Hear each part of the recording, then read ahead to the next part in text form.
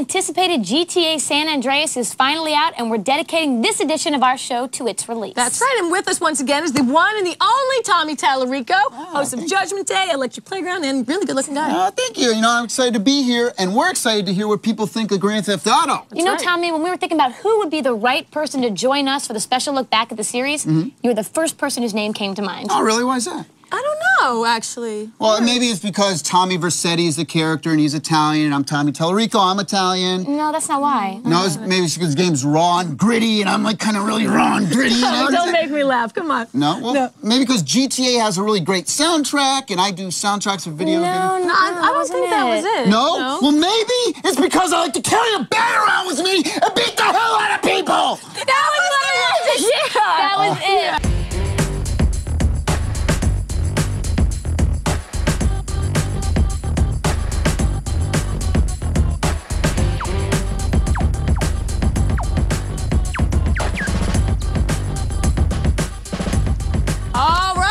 Everybody to the all Grand Theft Auto episode of G4 TV. You guys and your bats team, you have to admit that we are super excited to have with us our favorite gangster of all time, the Tominator, Tommy Tallarico. So excited. Great to be here again. I'm hoping to make out with you this time, though. We'll see how it goes. I got the bat in my hand if you want to do anything. Give me the bat. Well, sorry.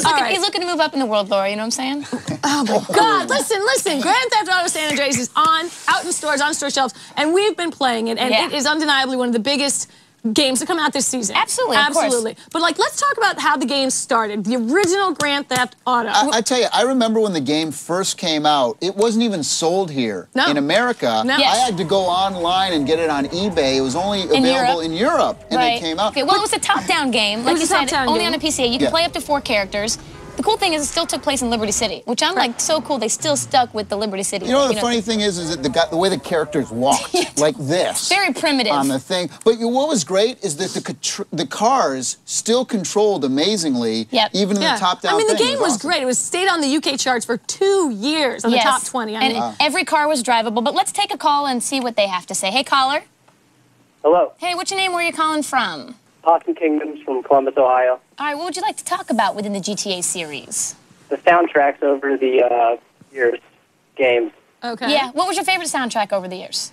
Well, so far, Vice City, although I like Laszlo the best in GTA 3. Yeah, I agree. Vice City, well, that was like, I think there was such a push for the soundtrack, too, and to really have such a collection of 80s songs all in one game, I thought it's awesome. The timing was great. Now, you know, on the new game, we have Willie Nelson. We do. Well, we have Tupac and Willie Nelson. Tupac and Willie Nelson. I mean, that's I love that. And the great thing as well is that they release the soundtracks as normal soundtrack CDs as well, but not only the individual radio stations, but also the box set, which they did last game, and they're doing this game as well. I love that Tupac has been unfortunately passed away for quite some time, but is making more music now than he was when he was alive. That's true, that's true. Now, did you know on the new soundtrack that they're releasing, it's a 2-disc set, and they have a special DVD with all sorts of cool, unique stuff that's only on that DVD. That's a collector's edition, I think it is. Hey, thanks, caller. We appreciate it. Let's move on. Hey, caller, what's your name and where are you calling from? This is Cutie Pie, and I'm in Oregon. In Oregon. Hey, Oregon. Hey, Cutie Pie, what would you like to talk about? Well, I wanted to actually ask what you all think about the controversy that Grand Theft Auto gets from the media. Ooh, that's pretty negative. It is pretty negative. Can I answer this question? Fantastic question.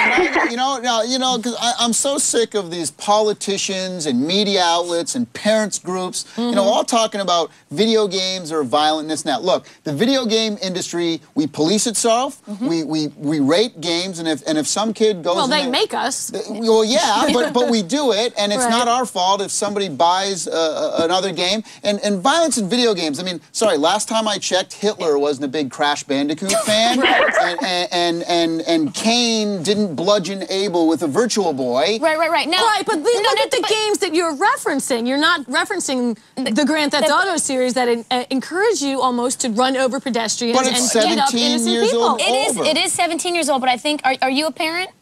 No, I'm just asking. No, and I'm wondering if we might all feel differently if we had kids, because I do wonder. I wouldn't let my kid play Grand Theft Auto. And there are exactly, I wouldn't either. And there are kids that aren't 17 getting their hands on these games, and it is up to the parents to do it. And as far as policing them, you're right. Parents have to police their own kids. People have a right to make whatever. Well, I challenge any politician to take me on in a debate, because Games do not cause violent nature. Okay, okay, just... where's my bodyguard? Seriously, put down your bats. Get your finger off the trigger. Pisses me off Put when your they say fingers on that. the phone, because after this, we're taking more of your calls right after this. Can you keep that from him? You're going to timeout. There it is. You are going into timeout right now. I'm a little upset. The Yankees Hold me. Did 8 years in the service and met my wife while I was in the service as well. When we got out of the military, the plan was always to go back to school. As a kid, I was never a good student, and it was actually amazing to me how going back to school, it was exciting, it was fun. GI Bill, the VA, and the U.S. Army College Fund all came into play. Having my mom be at graduation and see me walk the aisle, that was kind of a dream come true for both of us. He has one of those personalities that just, it fills a room. So when he's happy, there's just this light that comes from inside and just engulfs everything. I want my children to know that there isn't anything that they can't do if they put their minds to it, right?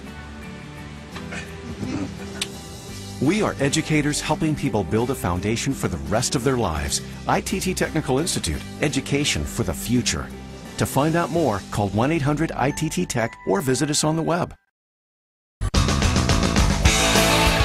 Hi, Lee Raymond here, host of Arena, and one of my fondest memories of hosting the show was Kevin Pereira's audition. Kevin had never hosted anything. I don't think he'd ever been on television before. And when I tell you that the first 5 minutes of his audition, he wet his pants. You're plugged into G4 Rewind.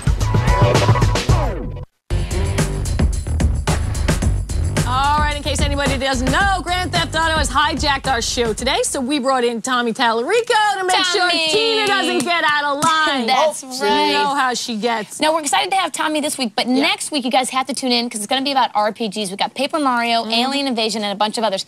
If you want to talk about these games specifically, we've got a number for you, 1-866-G4TV. 215. So call it, leave your opinion about those specific games, and we may play them on the air. Do we get to hear you doing phone sex? Yeah. No, that's going to be cut out. That's a different number. That's the 1-900. Yeah, that's the 900 number. Exactly. All right, well, listen, we're talking about Grand Theft Auto, so let's get back to the phones. Let's see what people want to talk about. That sounds good. Hey, caller. Hello? Hey, what's your name? Where are you calling from? Celery Goblin.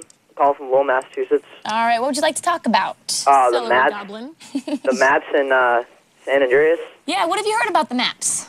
I heard they were going to be like 3 times bigger than the first ones. Yep, that's correct. Yeah. True that. What else have you heard about the maps? Well, I just think it's going to be kind of stupid because in the other games, like you start off in the mission, right? And you drive around for an hour before you actually get to the mission. And it's going to be time consuming, and I don't really want to play the game that much. You know what I'm going to have to say? I never really found in either Vice City or 3 Liberty City that that I was bored in the maps. Like I never was like, gosh, I wish I could go to more parts of town. Like there was enough to keep me busy. Yeah, because like every car is pretty much drivable. I mean, there's a ton of places that you can go inside. I mean, you know what? That's like the way I look at it, caller, is kind of just a personal gameplay choice and opinion. Well, I think too that what the focus is too is that you can do a lot of different things all over the place as well. So it's not just you're driving from 20 minutes from point A to point B. Right. There's going to be a lot of side missions. So I hope so, because let me say one of the things I hated about Mafia, which is a similar game, is that the driving, it just is so long from thing to thing, and it wasn't enough to keep me entertained in between. Jump out, beat up a hooker, and then get back in your car. From what I've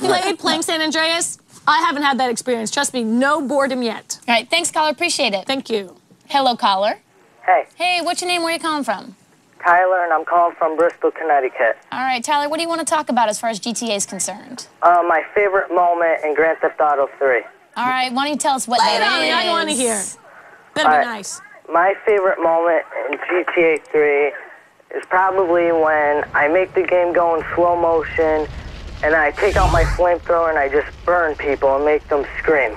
Now, Tyler, what do you love about that moment? I don't know. It's just fun hearing them scream no.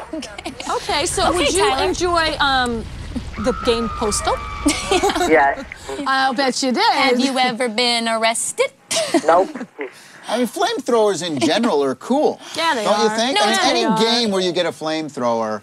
Absolutely. And you can burn actually, people. Tyler, if you go to our site, and people watching, there's a ton of everyone's favorite GTO moments, and it's really fun to go through and see, because it's such an enormous, open-ended game that there's so many bazillion things you honestly, can do. On a smaller scope, not to revisit the violence conversation, but we don't do these things in real life. Right. So when Well, I get some to of us. drive down the road and watch people jump out of the way, exactly. screaming, that's good times for me. That's yeah, right. it can be a lot of fun. Thanks, Tyler. Appreciate the call. All right, thanks, guys. Now, listen, we asked you to go to our website, and you did, and you wanted Grand Theft Auto cheats, and there's some cool ones, guys. I didn't get an invite. You didn't? No. Well, I'm going to give it to you right now, because right now it's time for the Cheater's Request presented by Singular Wireless. Tina, pay attention. In this week's Cheater's Request presented by Singular Wireless, we're answering Samantha Gavin's request for Grand Theft Auto Vice City codes in this GTA special. This game has all kinds of cheat codes: flying cars, unlock all weapons, instantly spawn new vehicles, change Tommy's looks to play as a different character, turn the cars pink, or have a crowd of groupies follow you around, just to name a few. To turn the cars pink on the PS2 anytime during a game, enter circle, L1, down, L2, left X, R1, L1, right, circle. You can turn Tommy into a random pedestrian by entering D-pad right, left up, L1, L2, left up, down, right. Re-entering this code will change Tommy's looks again and again. To turn the cars invisible, enter triangle, L1, triangle, R2, square, L1, L1. There's a lot more codes, so check out the Cheat Sheet Master Database for the full list. To send in your own cheaters requests for some other games, visit us at G4TechTV.com/G4TV. Now, where was the Tommy Vercetti nude code? That's what I wanted to see. Now, why did you want to see that? All right, you right there could be the winner of a $25,000 shopping spree at Circuit City. That's right. G4Tech TV is going to be giving away 4 $25,000 shopping sprees. That's right. Wow. And in addition to $500 in daily prizes. Woo! Woo! Well, if you want to get this, what you have to do is from November 8th to November 21st, watch G4Tech TV every night from 7 p.m. to 1 a.m. Eastern. Woo!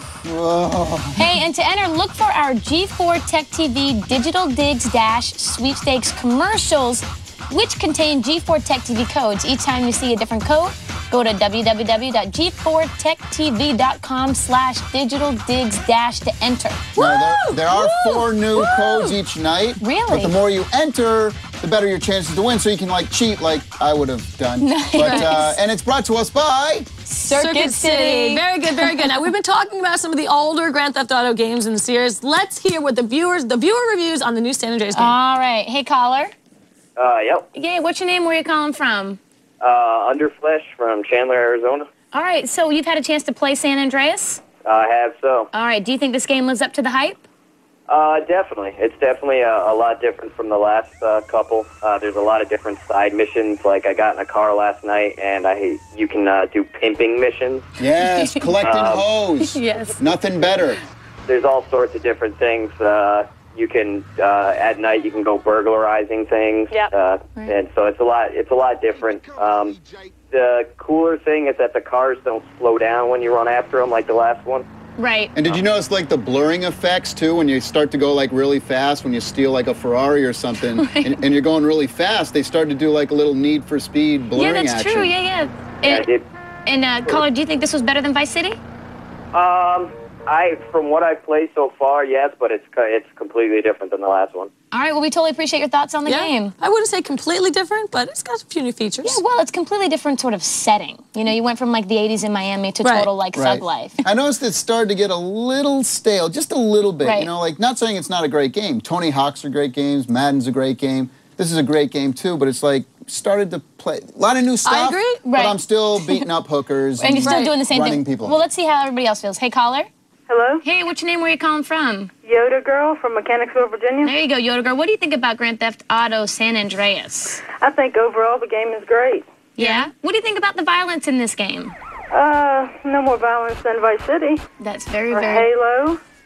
Is there anything you didn't like about this game? I mean, because I have to admit that there are some things that we were talking about earlier that kind of got on my nerves a little bit. Anything that you could say was a flaw? The map is too small, and the blimp, it's hard to make out where you're at and where you're trying to get to. The map is too small. Have you only opened up the first city yet? Oh, you mean the map that appears on your screen? Yeah, exactly. I agree with her on that. Yeah, I actually agree with that, because then you have to go and you kind of have to go out, then go to your big map and kind of like scroll to find out exactly where you are. I thought the gunshot sounds were kind of weak, actually. Right. The gunshot, you know? I was hoping that. One thing that's bothered me with all the Grand Theft Auto games is the damage modeling on these cars. I mean, they just get banged up so easily. All you do is just brush against a pole and my car's falling apart. Well, I don't know if that's necessarily brushing against a pole. Maybe running into it at 90 miles. Where are you going with this story? Hey, thanks, caller, for your thoughts. I totally appreciate it. Hey, caller. Hey. Hey, what's your name? Where you calling from? Tadakin from Atlanta. Tadakin from Atlanta. We love Good Tadakin. boy. He's a good boy. All right, let's talk about GTA San Andreas. What do you think? I love the game. I like it a lot more than Vice City, actually. I like the main character because he can actually do stuff. Right. What'd you love about CJ, right? Do stuff like what? Well, the problem I have with the previous game is that Tommy Vercetti's this big badass character, and he can be blown up, shot 50 times, thrown off buildings, but if he falls in water, he's screwed. Right. This guy can swim both under the water and on the surface, which And is a if bonus. Tommy Vercetti got trapped in a corner with the cops, he had to run back out, and Carl can climb. Right. Those little things mean so much. And what about getting a big-ass fro? I mean, how great is that? One of the first things you have to do in the game is get a haircut. Yeah. And I, of course, went and got the fro. Right. Yeah. See, oh my God, I got the fro too. Did you? I got the fro and the goatee. I like that one. And the other cool thing was, what do you think about the whole eating thing, Tadakin? As far as like, I played probably like a solid 5 to 6 hours. I only ate once. Yeah, I haven't eaten at all. You haven't eaten it all yet. You haven't eaten it all. You got to get the pizza. I like getting ripped, though. You can get ripped if you work out. Is your stamina down because you haven't eaten? I don't know. I'm too busy beating up hookers to check. Dude, me and you both. I love this guy. Class act there, Tadakin. Well, wasn't this fat hookers this year, too? What's up with that? I guess it's real life. It's trying to get real life. Real life. There you go. They Thanks, probably have Tadakin. missing a few teeth as well. Appreciate the call. Yeah, one thing that I've noticed and I've also read about the game is that they don't make it so much like The Sims where you have to eat and it's annoying, but it's there and it does affect you in the long run. Right. So there you go. Thank you guys. All right, listen, we're going to be right back to give away a whole bunch of G4 goodies. But first, let's take a look at Gamefly's top rentals. Can I have a G4 goodie? No. I'll give you a G4 goodie.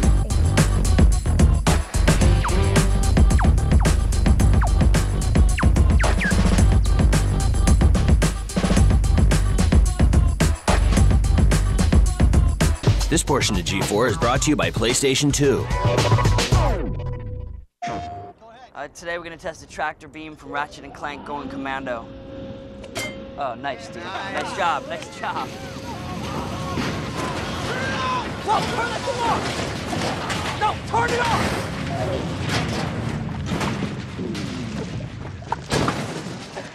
Sweet. The tractor beam, one of 51 weapons and gadgets not fit for this world. Rated T for teen.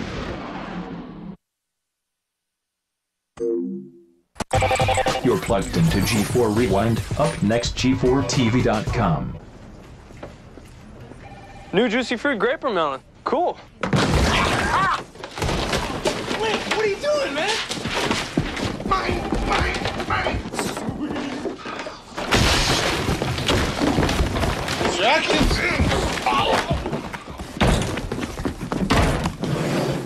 Gotta have Twisted Sweet. Gotta have the twisted fruit combinations of new juicy fruit, grape melon, and strappleberry. Hi, this is Nutsonik, and you're watching G4 Rewind. What is your favorite old G4 show? The first show I really started watching was X-Play. And then it eventually became my favorite show. Arena! Now it's probably Attack of the Show. Judgment Day. Actually, I like Arena. G4TV.com. My favorite show on G4 probably has to be Ninja Warrior. Started watching X-Play and then got into AOTS.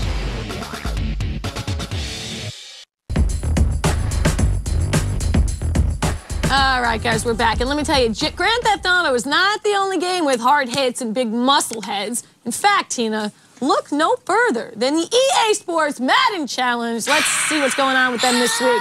Bring it on, Jay Sparks. Jay Sparks here in city number 19 on the 2004 EA Sports Madden Challenge, and we in Nashville, Tennessee, a.k.a. Cashville. Speaking of AKAs, in the Madden world, everybody got an alias or ballin' nickname. We'll catch up with some of these cats, find out how they got their nicknames, and how it stuck with them throughout the Madden world.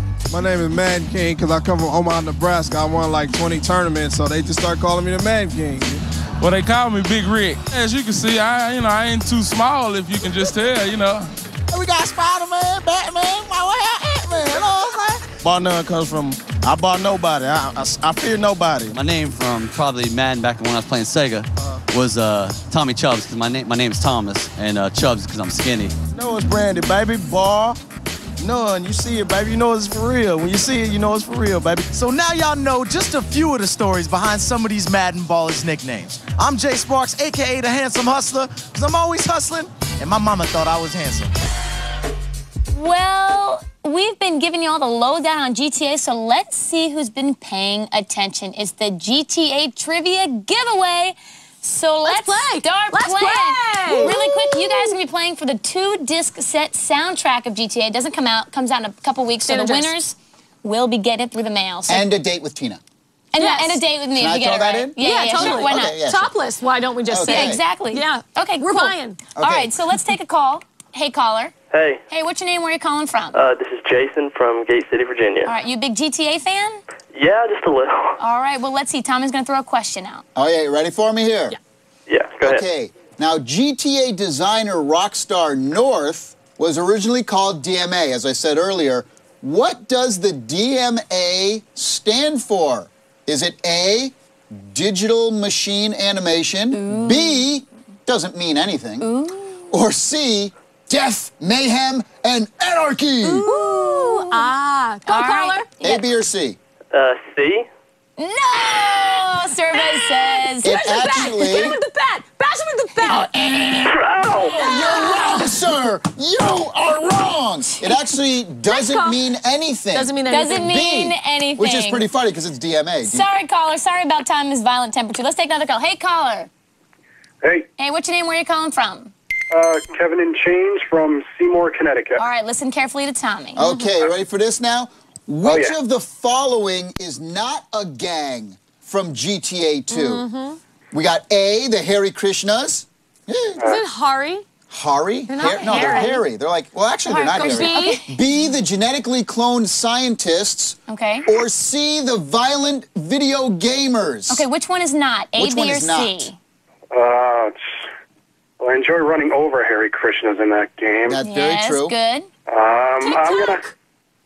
I'm gonna have to go with B. What is wrong with you people? Okay, one more. We got time for one more. The answer is, Tommy, the answer is... The answer was C, violent video gamers. Yes, right. also knows Tommy Tariqa. One more. Come on, let's go. Okay, all the songs Okay, hold on. We need a contestant. Oh, screw them. Tommy, we need a contestant. All right, hey, caller, what's your name? Where are you calling from? Hey, my name is Ryan Dotson. I'm calling from Border of Maryland. All right, listen carefully, because none of you guys have gotten it right yet. Okay, our last hope here. Here we go. All the songs on Flashback Radio were also featured in the 80s movie A, Scarface. Right. Okay. B, Flashdance. Okay. You know about that. I know all about it. And C, Who's That Girl? With Madonna. Right. Okay, yeah. Okay, what's the answer? All right, I thought if it's not Scarface. I'm sorry. Wait, hold on, sorry. What was your answer? I'm gonna go with C. No, we just gave it away! Nobody knows what they're I hit the laptop. doing. Holy crap, I got it wrong? Yeah, you got it wrong. Sorry. We tried to help you out there. We tried to save, tried to reel you in. Do we have time for one more? No, the answer was Scarface. But he didn't want to listen. All right, so we are out of time, but I want to thank Tommy Tallarico. None of our cars right. Jesus Christ. Anything about it. We're out of here. Until next time. Goodbye. This August, X-Play's got game as Adam and Morgan travel the globe bringing you the biggest gaming conventions in the world. You want to see them, and we've got them. Starting with G4's fan-favorite award show, G4ia. Then on to Germany's Leipzig, Europe's battleground for console domination. And PAX, Washington's huge indie gamer culture party. So you just got done playing Metal Gear Solid 4? I gotta say, this is now one of the must-have games. This August, X-Play's got game, all month long, starting August 7th. Part of G4's Stay Out of the Sun Summer.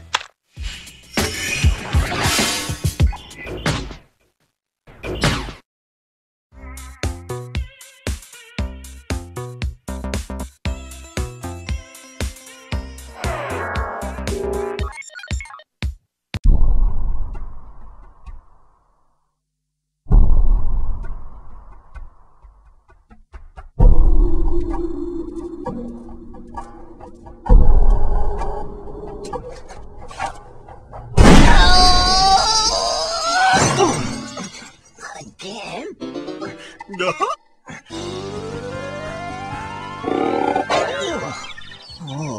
Well, you're telling your son got into the Xbox landing thing. Who's this guy? What's he talking about? I can't understand the words. Right. Okay, Cat Boy, out of the way. Yes,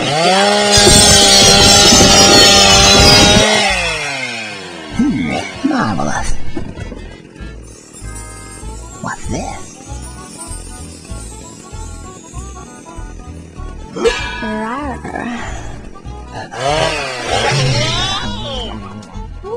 Ooh, that's a beauty here.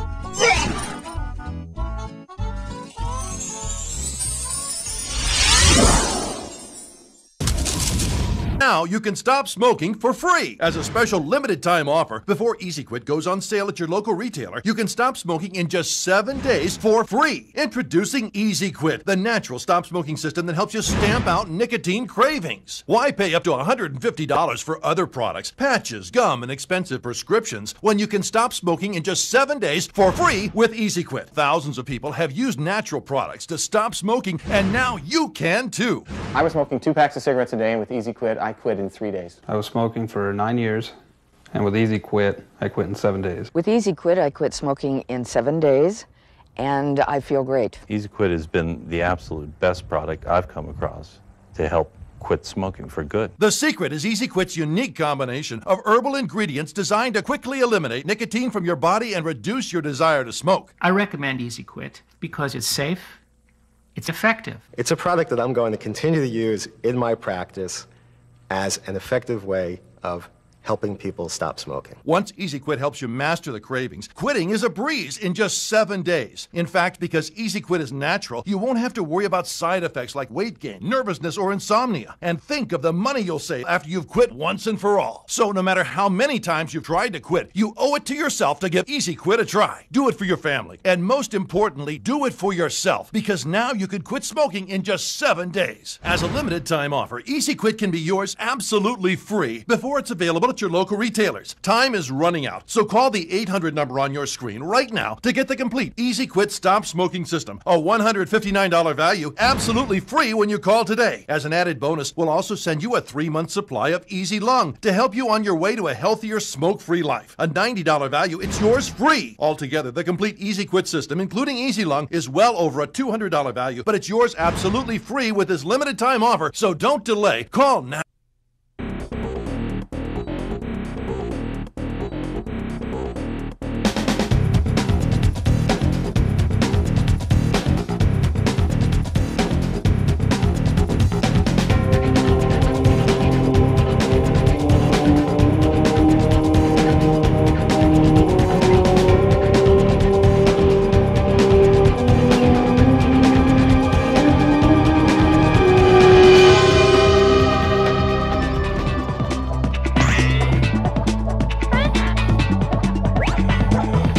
Sonic's back.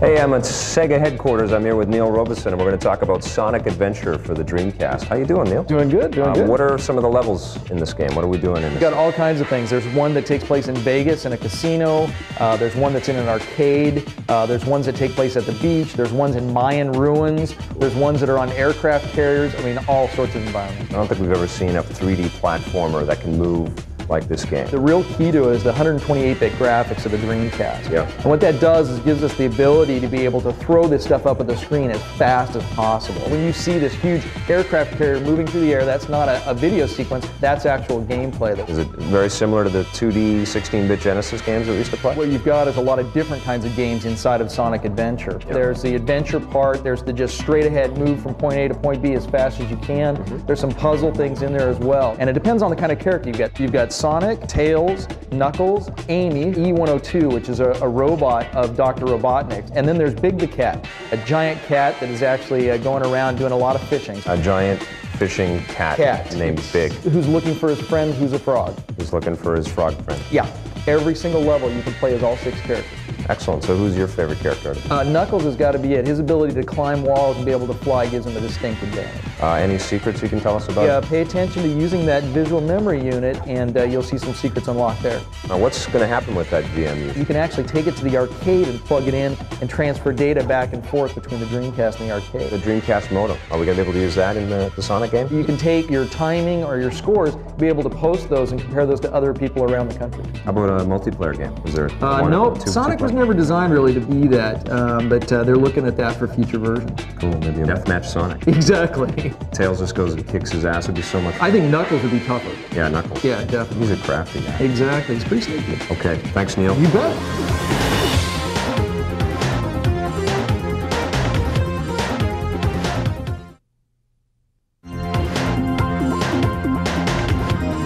Here are 2 really cool sequels to 2 of the most critically acclaimed real-time strategy games ever on the PC.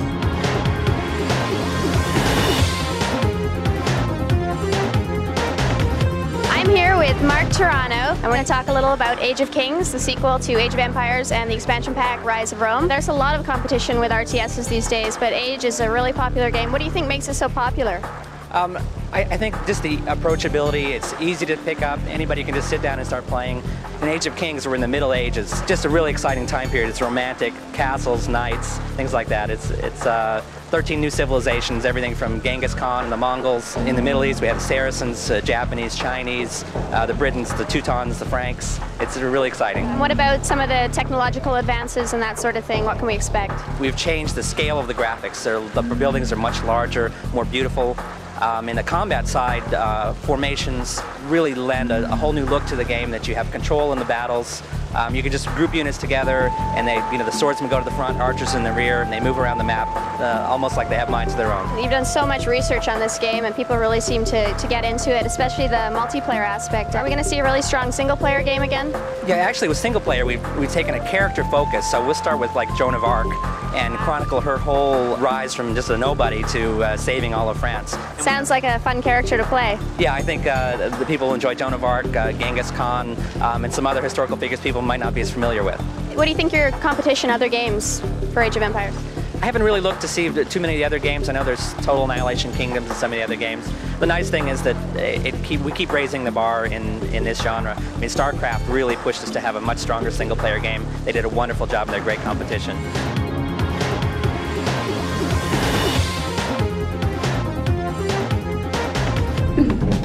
Anyway, we're getting really sick of robots.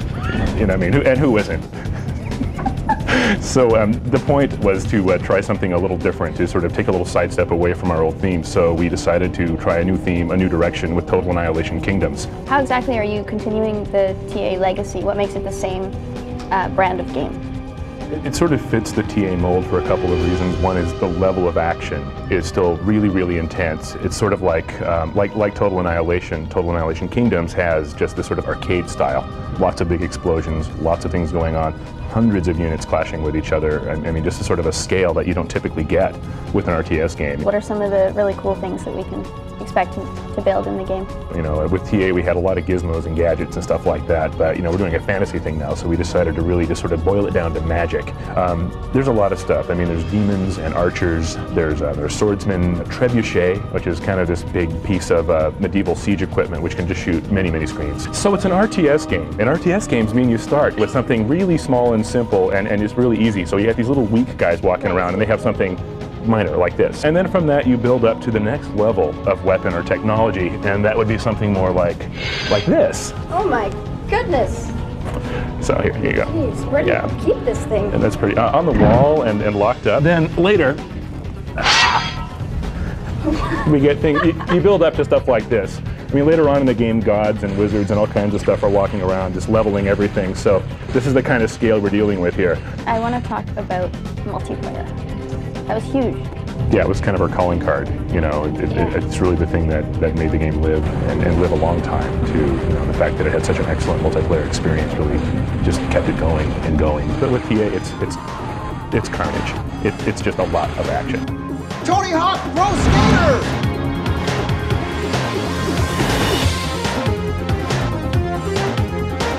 Well, I'm here at Activision with a good friend of mine, Scott Pease, and we're talking about skateboarding.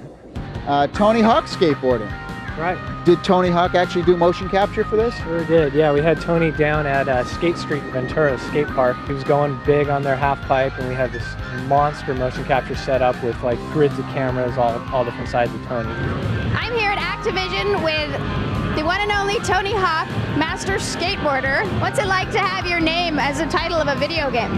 Never thought I'd get to work on a video game, so I'm just stoked about that. And it actually looks like you. A little generous in the chest, which I don't mind. It's like the first totally realistic, true to the sport skateboarding game that's ever been done for the PlayStation. Now, do you skateboard? Scott, who's another designer on the project, he and I actually were very bad skaters as kids. Watched Tony on films and stuff like that, and it was kind of our dream to do a skateboarding game like this because, you know, we sucked. But what makes this game so much more cooler than all the rest? Anything that you can do on a skateboard in real life, you can do in the game. So we got your full complement of flip tricks, we got grabs, all the different grinds and slides. What's the best trick you can do? The face plant. Have you been teaching the team how to skateboard? Yeah, well, most of them got a crash course when we were doing the motion capture. A couple guys picked up boards and took some slams. Now, my favorite part of the game is when you actually get hit by a car. Did you do the motion capture for that? I did the driving for that accident. Oh, right, right. Now, the game, you actually go and skateboard in all these like really interesting places. Like you can go to shopping malls. It's true to life. I mean, you know, skaters are always on the lookout for anything, any terrain that looks like it'd be fun to skate, even if they're not supposed to be there. Uh-oh. We're getting booted. This is what happens in real life to skateboarders, see? Yeah, skateboarders get kicked out all the time. One thing we really wanted to emphasize was skateboarding is not about like racing so much, it's about tricks, and that's the emphasis of the game. In the levels, you can trick off everything. If it looks like you can grind or slide on it, then you can. So do you think I could get your autograph? Yeah, no problem. You have to get it tattooed. Okay. Okay. What other skateboarders are in the game? Well, in addition to Tony Hawk, we got like 9 of the top pros in skateboarding today working in the game. We got. Whoa! Oh, jeez! Man, let me show you. Let me show you how this is done. Okay, just get on it. Go.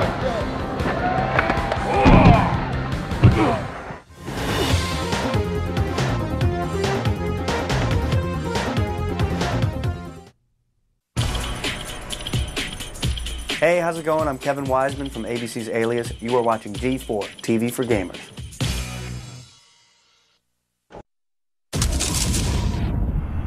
When it seems like all is lost, when it feels as if you have no hope, when you are outnumbered, overpowered, and they've got you cornered, that's when you realize your last best hope is you.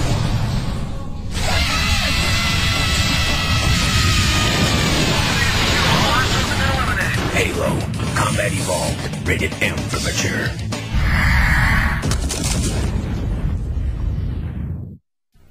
Whatever. Then I'm throwing dice in the alley. Officer Leroy comes up and he's like, hey, I thought I told you. And I'm like, yeah, what up?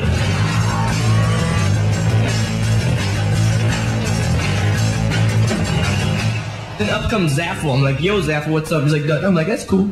Cause this is my United States or whatever. And this is my United States or whatever. You know, there's as many video game magazines out on the market today as there are dirty magazines. And I should know. Well, because I get a lot of video game magazines. Anyway, look, do yourself a favor and pick up the new mag by Computech Media called Insight. What has been the most challenging thing about putting this magazine and this whole website magazine together? Ja, erstmal vielen Dank, dass ich hier sein darf. Ja. Und das Schwierigste war für uns, die richtigen Leute zu kriegen, weil es ist nicht jeder so gut wie du, Tommy. Can you tell me a little bit about the whole concept behind it all and what was your goal in this whole thing? Oh, absolutely. I mean, first of all, we wanted to create a magazine for every gamer, and not just for, you know, for the hardest players on this planet, but for every person that plays games. If you want to put it in one sentence, we want to be the maximum of gaming. You guys are spending $15 million on just television advertising for a video game magazine. Oh, never been done before. No, never. I mean, we wanted to make sure that everyone out here knows about this magazine. $15 million on what? Okay, firstly, TV advertising. Right. And as you know, no gaming magazine has ever gone to that level. Sam Bradley of 3C. It's a brand new copy of Inside Video Games magazine. Oh, you play video games. We've got NBC, CBS, TNT, Fox, Comedy Central, ESPN, TBS, UPN, USA Network, in addition to FX, Sci-Fi, and MTV. The competition looking at you guys with the eagle eye or what? Can you see the Bay Bridge? The Bay Bridge, yeah. Do you see the guys that stand there and want to jump down? Yeah, yeah. I think that's what the competition is gonna do. What are you doing up here? Oh, Tommy, this is Patrick. He's the director of InsideGames.com. Hey, Tommy, I gotta go. I gotta go to a meeting. All right, It's really nice meeting you. Hundreds of thousands of video game websites on the internet.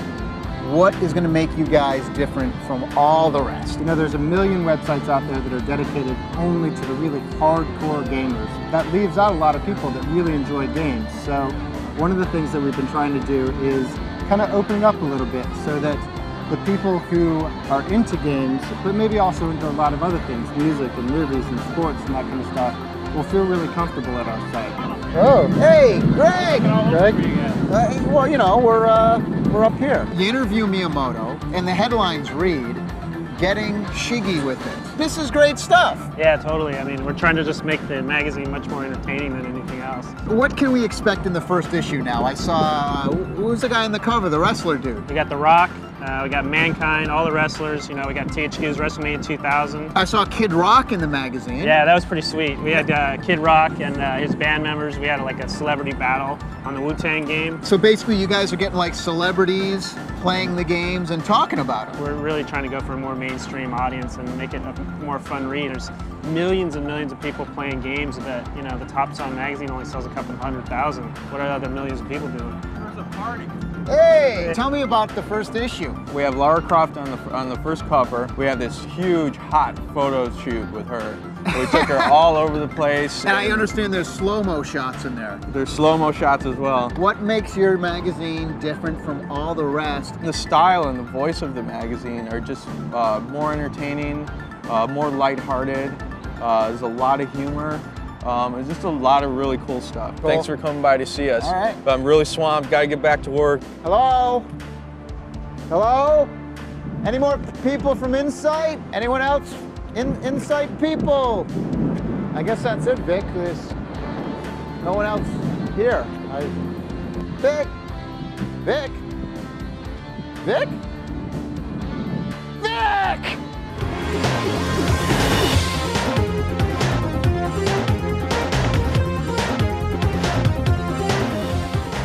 Will somebody please tell me what the heck is up with all this Pokemon business? Pokemon this, Pokemon that, Pokemon movies, Pokemon cards, Pokemon video games, Pokemon underwear. I do not want Pokemon underwear. What is everybody talking about this Pokemon thing? What's going on with this? Well, Pokemon is a craze that people are lining up for here in America. This is the softest, most cuddliest thing. Look at this guy. Yeah, the little yellow guy, Pikachu. Here he comes. Hi, I'm Chad McFarlane, and this is the Pokemobile.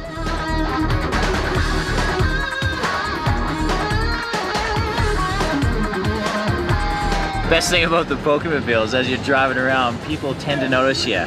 Pokemon is the best-selling game out there right now, any system. It all started off as a Game Boy game and has grown into a $4 billion industry. It's an interactive RPG, multiplayer, collecting, strategy, simulation, monster battle game. It's a riot. There's two versions of the game. There's the red version, and then there's the blue version. And now you got a Pokemon Yellow game coming out. What's this one going to be about? Pokemon Yellow is the Pikachu Special Edition, so it has 130 characters on it, very similar to the red and blue, but in this one, you get to travel along with Pikachu, so that's kind of cool. The object of the game is to collect all 150 characters and become the world's greatest Pokemon trainer and gain the title of Pokemon Master. No one person can collect them all alone. So in order to collect all 150, you have to link with another player. On this cartridge, there's 139. On the blue cartridge, there's 139. What you have to do is find a buddy with the other game, you link them both up, and and you trade and you fight. Are there any other peripherals that are coming out this year? Well, the N64 transfer pack, where you transfer your Game Boy information, is what's coming out. So that's the big interconnectivity thing that you use for Pokemon Stadium. So the last 2 years has inspired over 600 merchandising gifts, including CDs, comic book strips, playing cards. What's this Pokemon pinball game going to be like? It's a really cool game. It's a pinball game, and as you go through the levels, Pokemon characters appear, and you get to collect them and do all sorts of fun things like that. Recently, a movie was released in Japan and has been the top-selling movie of the past 4 weeks, has grossed ticket sales of over $100 million. Warner Brothers is releasing a movie across North America. It's apparently just awesome. And Japan Airlines has even painted some of their airplanes Pokemon characters and is now invading North America. And it's just more and more of the Pokemon craze is coming all this year, all through Christmas. It's going to be Pokemon forever.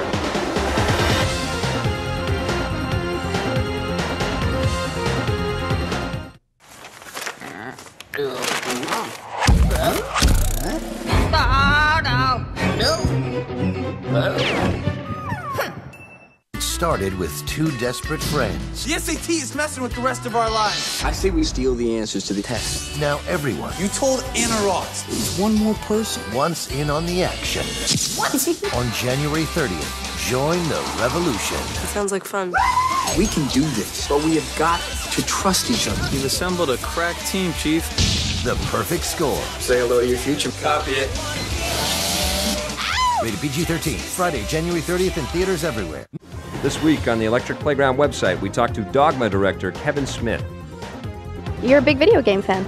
Yeah, I was really looking forward to the Superman game. I'm just frustrated. Nobody makes scrolling games anymore. Everything is that 3D nonsense, and I find that very hard to control. And I still hold on to my Sega Genesis and play a lot of that. I know a lot of people like Sega Genesis. Yeah, oh yeah, it's a great system. What are some of your favorite games on that system? EA Sports Hockey, 93, NHL 93, 94, 95, 96. There's a Rocky and Bullwinkle game that I love. I played religiously.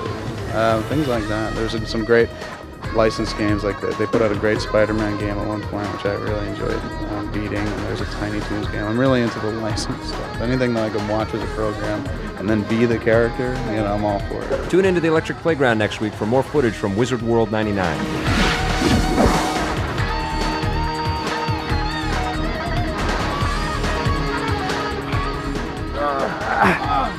All right, that's good. That's good. Okay. All right. Yeah. You stopped acting. Oh, yeah. What do you think? Does that look pretty good? Huh? What do you think about Mario Golf, man? For the Nintendo 64. Oh, that's cute. Mario Golf. It's my golf club. Golf. It's not for serious golfers. Yeah. I wouldn't put it on there. I disagree. Of course you do. I'm going to stop you right there, sir. It wouldn't be a fun show if you didn't disagree with me. I think serious golfers are going to get a kick out of this game. It's got everything you want out of a golf game. Tiger Woods golf, if you want a serious, great game, if you're a serious guy, So were you talking? Golf is a boring, sleepy game, but it's easy. It's easy to play. Yeah. But it's not easy to beat. I'm just, it's one of these typical Nintendo, I feel like I'm being spoon-fed and I'm like 3 years old with drool coming out of my mouth. I like all those characters. I like the crazy cartoon worlds. Right. He loves That's Mario. all fun. I love Mario. Well, show me your Mario underpants. It's a great multiplayer game. 4 people can play at the same time. Yeah. The mini golf game is really fun, and that's going to be good for kids. But I also think that just serious hardcore golfers are going to find lots to play in this game and lots to enjoy. If you're 7, you'll love this game. Or if you're Vic. If you're 70, you'll love this game. It was one of the best games I played this year. It's definitely one of the best Nintendo. One of the best games you played this year. It was. Because it's that good, I'd give it a 9.5 out of 10. Well, for what it is, it's Metal a 9.5. Gear Solid is a 9.5/10. Mario Golf is not. I give it a 7.7. I didn't like the golfing in Metal Gear Solid, though. You didn't, did you? The Jammer Lammy. Speaking of being spoon-fed baby, that baby level. That was a freaky level. It's a weird game. Let me tell you something. Start to finish, a weird game. I'm a huge fan of Parappa the Rapper. Parappa the Rapper was, you play this game and you're going like, wow, this is some really freaky stuff. Yeah. And it's really funny. that times 10 is Unjamalami. The freakiness, they went beyond weirdness in this game. It looks like they gave them carte blanche to go ahead and do whatever the hell they wanted to do. And they came back with this, it's seriously, weird. It's like a drug trip on a CD-ROM.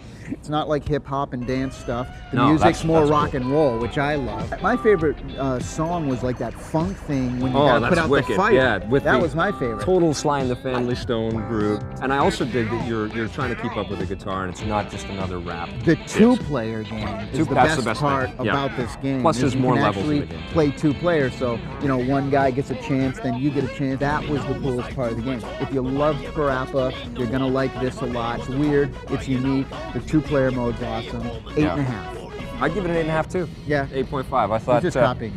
Yeah, I don't have a mind of my own. That's true. What should we do now, Tommy? Let's talk about Draken for the PC. Draken, awesome. Yeah. I love that game. It was very cool. It's like Tomb Raider.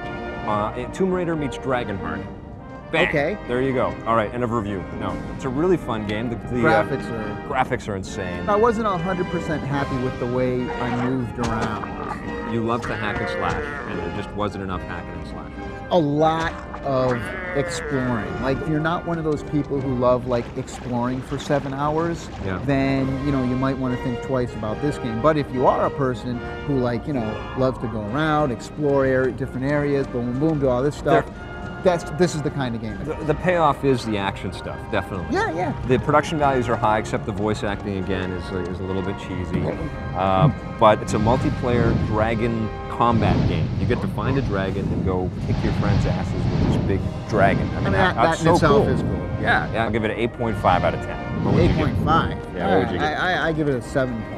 It's an above average game, but it's not like a great, gotta have it game. What'd you think of Soul Calibur? Soul Calibur. It is better than the arcade. They put new modes in, the music's great, the characters are amazing, the weapons are cool, the movement is excellent. Talk about the coolest designed characters ever, and the beautiful rendered visuals in this But thing. at the end of the day, it was a game that I was playing 2 years ago in the arcade. This is It's the a great best game. weapons-based I'm just fighting saying. game ever made. I didn't see this game and go, oh my God, this is the next generation of video Oh, I gaming. did. I saw this game and I Completely. said, oh yeah, I saw that in the arcade last year. No way. This game, they totally improved the look of this game. Every texture detail in this backgrounds. thing is amazing.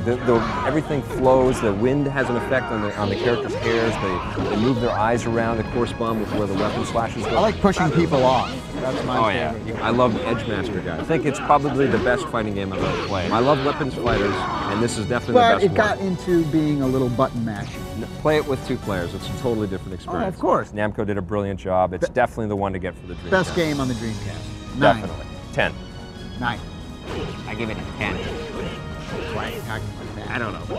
And 1, 2, 3, push! Push!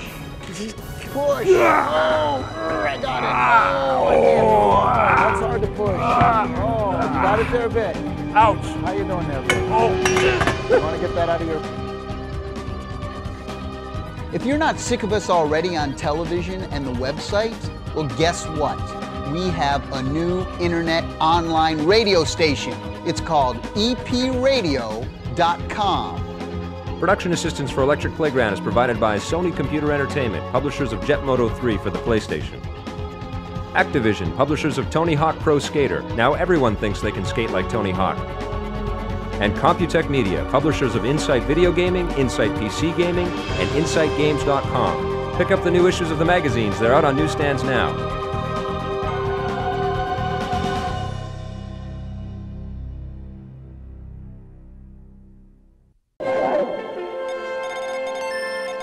Probably the greatest moment in tournament history would be the perfect score on Pac-Man. 10 billion times Pac-Man's been played in the last 20 years, and no one really even figured out how to do a perfect game until Billy and a few other players came along. I don't know if I was ever playing for fun. Every quarter, every play I ever had, I was out to beat the game. The first hour was intense because I had 18 keyboards I had to get through. When I got past those, I thought to myself, gee, I've reached the threshold.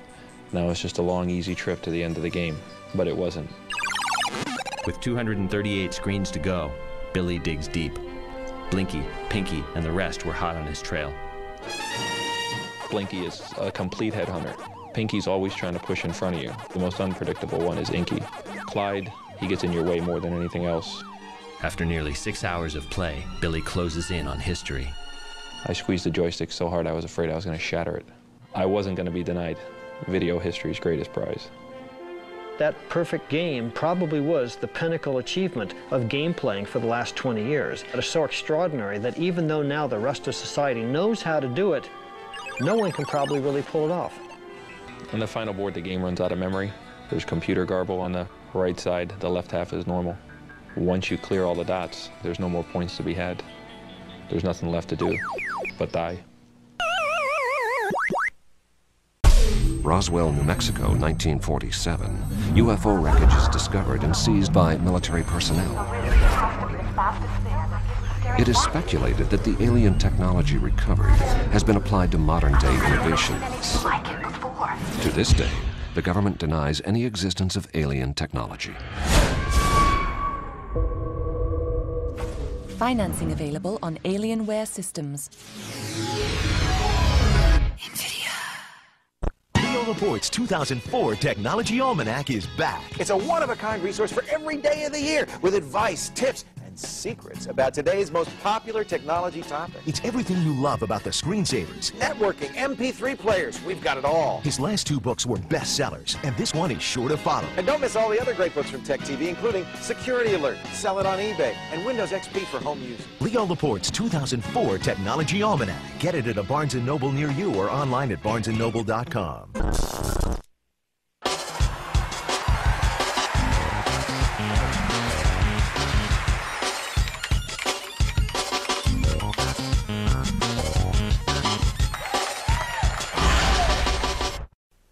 All right, people, spray on your mental mosquito repellent and sew some new name tags in your underwear.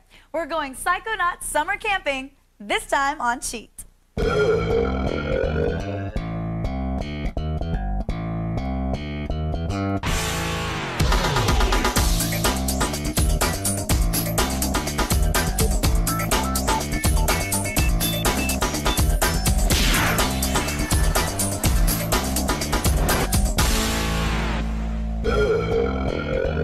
Well, hello, happy campers, and welcome to Cheat, the show with a merit badge in mayhem. I'm Kristen Holt, and in this episode, we'll be taking on Psychonauts, a mind-blowing new game set in a summer camp for gifted psychics. But instead of knot tying and three-legged races, the kids at this camp learn to blow up bad guys and set fires with their brains. Believe me, nothing beats a marshmallow toasted by some kids' pyrokinetic powers. So let's meet some of the campers and counselors you'll be bunking with. Those of you who fight well, you will find yourselves on the path to becoming international secret agents. In other words, Psychonauts. The rest of you will die. In this pimped-up 3D platformer, you play as Rasputin, or Raz, a gifted psychic, But he has mental defenses like I've never seen in someone so young. who's on the run from his psychic-hating father. Raz finds refuge in a summer camp for the gifted, where he and his bunkmates train to become Psychonauts, secret agents in the battle against evil.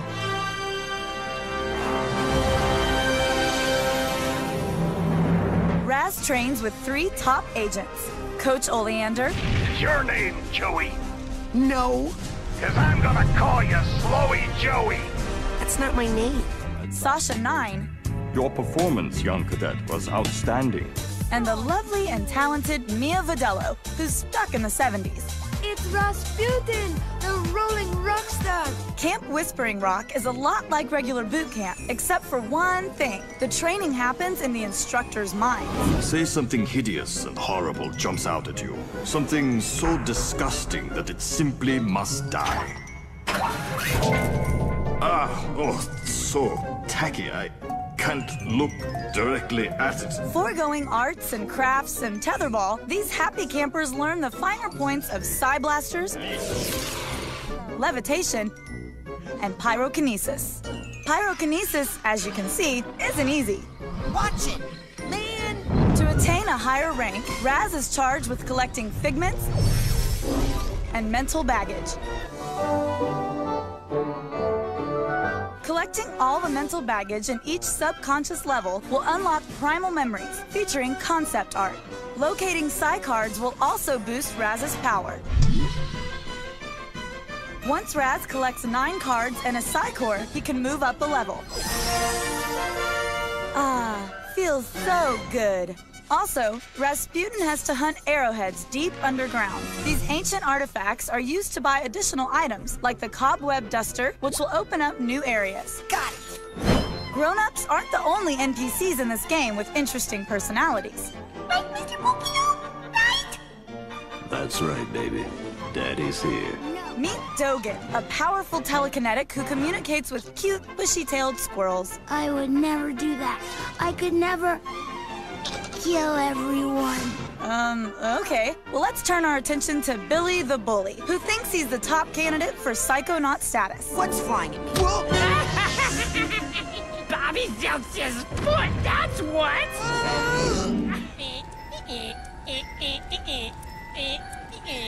And that would be Lily. She's a no-nonsense, opinionated psychic girl. Shut up! Why don't you take a picture? It'll last longer. Oh my god! Let's make out! But deep down, all she really wants is some summer lovin'. When are you going to shut up and kiss me? I can hear that. I know. Wow, hot stuff. One of my favorite things about this game is Tim Schafer's brand of humor. From Dogen's sadistic squirrel problem to that peeping Tom. After the break, we'll take a sneak peek at some of Psychonaut's tastiest treasures, and I'll serve up a heaping helping of cheat codes. Stick around.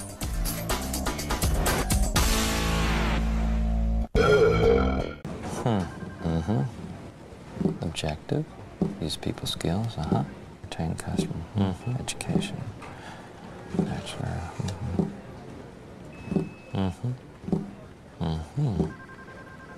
It says you have experience with Excel and Word, but what do you exactly mean by 38th level Beast Lord? The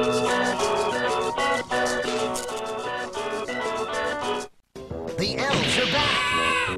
Pringle, Pringle, show us what you got. And you can bowl them right down Santa Claus Lane. Tech TV presents Super Elf Bowling. Download the game now and go for the perfect score.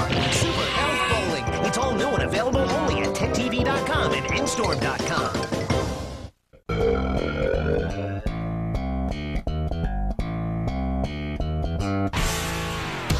Welcome back. Today we're revealing sneaky secrets our crack staff dug up on Psychonauts, one of the trippiest games we've seen in a while. Trippiest? Is that even a word? Next, you'll learn how to blaze through the scavenger hunt and power up your character with a minimal amount of work. Can't do the scavenger hunt without a list. Report back to me when you have enough items for your first promotion. Now get! Kids, normally it's not a good idea to take orders from scary guys in the woods. That's how horror movies start. But this time, it's okay. Scurry around Whispering Rock, collecting the 16 things on your scavenger list, and you'll rank up 4 levels for each 8 items you find. Here's the first half of your reward. Start hunting in the cave above the kids' cabin area. Slide down, and you'll find this refrigerator below. Hey, I need that for my scavenger hunt. It looks like it's completely frozen in a big block of ice. Use your pyrokinetic powers to solve this frosty puzzle and retrieve the turkey sandwich. Next, head for the main lodge behind the inventory cabin. There, you'll find your next item, the gold doubloon.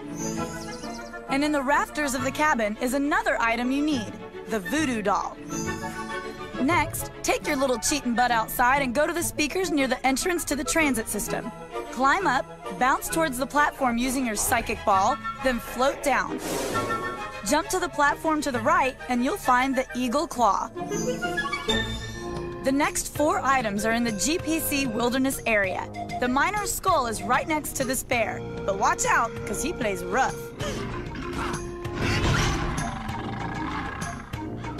Now stand over the open spout and activate your shields. Pressure will build up on your side and the skull will pop out. The glass eye is at the end of this stream. Follow it to this metal grate and use telekinesis to pull it out. The next item's tricky, so listen up. Yes, sir. The golden acorn is being hoarded by this squirrel. Of course, when you get too close, he scurries into his tree. To get the acorn, turn yourself invisible and run back towards the Slappy character. Now you can claim your reward. The final item you need to gain 4 glorious levels is located next to the acorn. Jump on top of these boulders until you reach the one with the vines on it. Summit the boulder, then grab the pirate scope. Now you've crossed off half the items on your list. Nice going, camper. We'll get to the rest of the scavenger hunt items later. But right now, because you've been so good, I'm going to show you how to become a super powerful with just the press of a button. Yeah, I thought you'd like that. I'm ready to learn how to really fight. Oh, really? What? Nothing. It's just that I didn't think you'd really take me up on that offer. It usually scares the kids off. There are 2 paths to Psychonautum: training and cheating. And since you're watching this show, I guess you prefer hardly working to working hard. Arrowheads are important because they're like currency. And currency attracts the ladies. Now you gotta pay the toll. 1 arrowhead. Pay up. Watch out for these chicks. They're in the arrowhead extortion racket, but don't fall for it. Instead, if you're playing on the Xbox, hold down the left and right triggers before every code and enter the sequence in under 3 seconds and listen for this confirmation. You cheated! Now you have almost 10,000 arrowheads and can buy almost everything in the inventory lodge. Sold to the big-headed kid with the gloves. Even with all the arrowheads, you can't buy some items until you reach a certain ranking. Doesn't look like you've got the rank you need there, kiddo. To loophole this annoying game legislation, enter the next code to unlock all the items in the game. You cheated! Except the Cyball Colorizer and Dream Fleps. Thank you, all of you. You're all so kind. Now, although Gloria starts out crazy, our next code will really send her around the bend. She'll start speaking in Leet. You cheated! You must be my new leading man. Aren't you handsome? In Leet, letters are replaced by numbers and symbols. Of course, old Gloria is pretty whacked out no matter what language she's speaking. I guess that's the curse of having an eternally young face. Now let's continue our quest for mastery of the psychic arts. You could undergo training to unlock all your powers, or you can just enter this code. You cheated! Having all these powers from the start will make scavenger hunting a breeze. And while you're cheating your buns off, why not max out your ranking? You cheated! Then you can have some laughs testing your ill-gotten powers on some unsuspecting enemies. Ow! Right in Elodio's butt! Now listen up, cadets. Once those codes are entered, there's no turning back.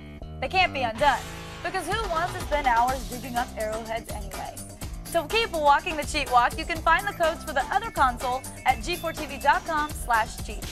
Okay, next up, we'll wrap up the scavenger hunt and find some very special Easter eggs.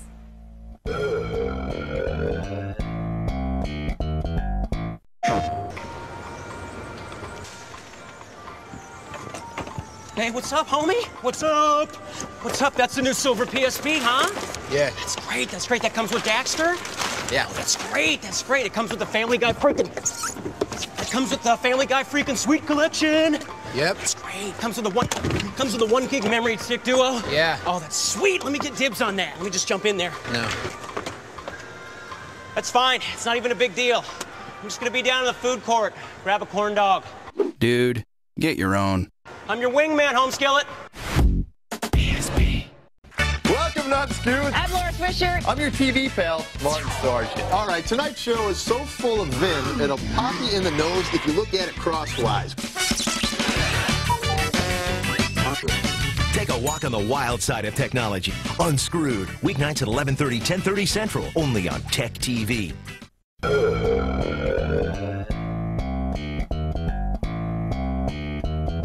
Welcome back to Cheat and our look at psyching out Psychonauts. I'm Kristen Holt. We're halfway through the scavenger hunt, and I'll show you where the rest of those sneaky items are located. I know, it's like I have psychic powers or something. Woo! I'm halfway done with the scavenger hunt. Holy smokes, look at that! Yeah, great, Raz. But half a scavenger hunt ain't worth squat. To finish the job, head to the recreation campfire area. There, you'll find the condor egg nestled high atop this tree. Once you have the egg and have enjoyed a good condor omelet, make your way to this scary monster tree thing and pick up the cherry wood pipe lying next to it.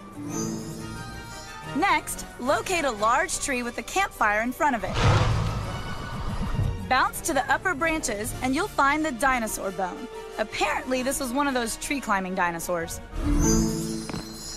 The next item is located near the janitor's camper inside a wasp nest. To get the goods without being stung, run at the nest and jump while using your side blast.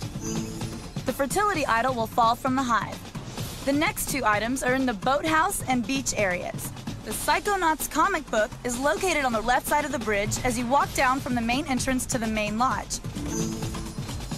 The next item, the diver's helmet, is located on the beach, but it's only accessible when Bobby and Benny get their brains taken out later in the game. TV! Jump on top of the bridge that leads to the bathysphere and head for this wooden mast. Bounce to the left and you'll find the helmet being guarded by a cougar. The final two items are separated from the rest. The gold watch is on top of this fountain. To get it, take a ride with Linda to the asylum. Thanks, hulking lungfish. You know, you really aren't as hideous as people say.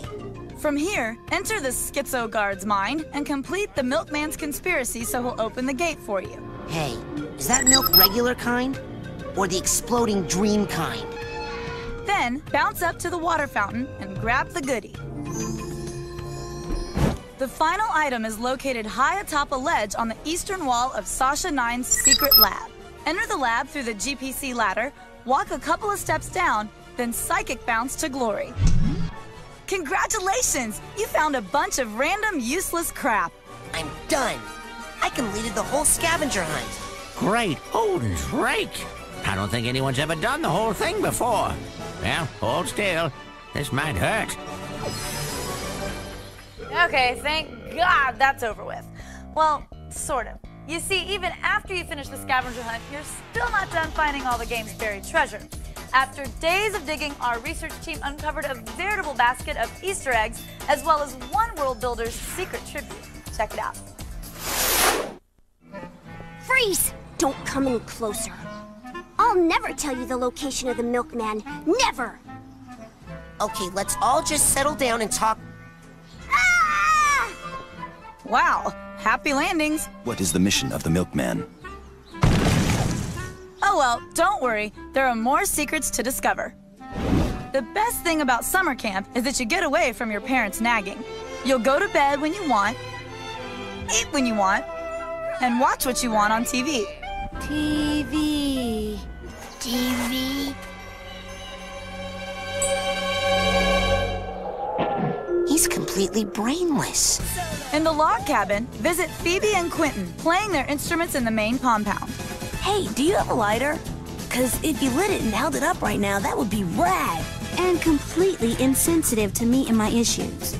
To crack open a disturbing Easter egg, locate the TV upstairs and hit the Y button until you see this show. One guy smashing another guy over and over again. I think it's a hit. Hey, Dogen, I got a secret for you. Hey, not fair. Whispering is so rude. What did he tell you, Dogen? You can also catch up on the latest camp gossip by reading other kids' thoughts on the bulletin boards in either the parking lot or lake area. Just an update for everyone. Nils and I are still broken up. And no matter how much he begs, I am not taking him back. And if you thought 9-year-olds with freckles were unlucky in love, imagine how hard it is being a sea monster. Not only do you have to eat most of your lady friends, but you smell like fish. You may call me now by my true name, Rasputin. And what name is that, noble lake creature? Linda. Once you destroy the antenna in Linda's mind, you'll be able to call upon her with this special horn. Not only is the horn an easy way for Raz to move across the lake, but if you play it for Dr. Lobato in the asylum, he'll think you're withholding information. Igor, please. Open a window if you're gonna do that. Now, for all you guys out there, here's how to impress your lady. One mischievous world builder, Fred Selker, went to great lengths to express his love. To see what he did, go to Skyscraper Island in Lungfishopolis, where you have to destroy a bunch of planes. Right near the waters above the 5th window in the last skyscraper, force the camera to the right and pull back on the right analog stick towards the nearby mountain. That's a picture of Fred's girlfriend. Hope she appreciates it. Way to go, Fred. I wish someone would put a tribute to me in a video game. Come on, guys, are you listening? Just a thought. Anywho, one final Easter egg before we break. When we rescue Mr. Pokelope, don't give him back to Shigor. Instead, show him off to the other kids and you'll hear some bonus dialogue. Coming up, we're diving into the final mine for a big brain battle. Stay tuned.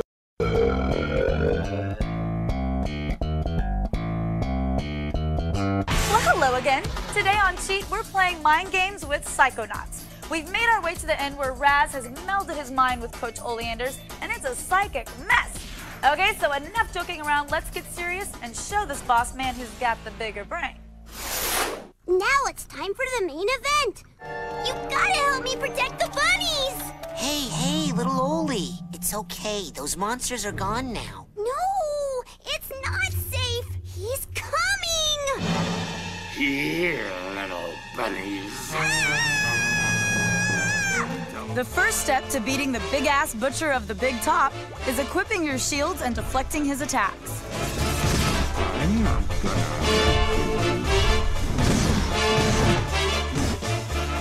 To inflict damage, wait for his cleaver to get stuck in the ground, then jump onto his big dome. Keep head hopping and you'll progress to stage 2.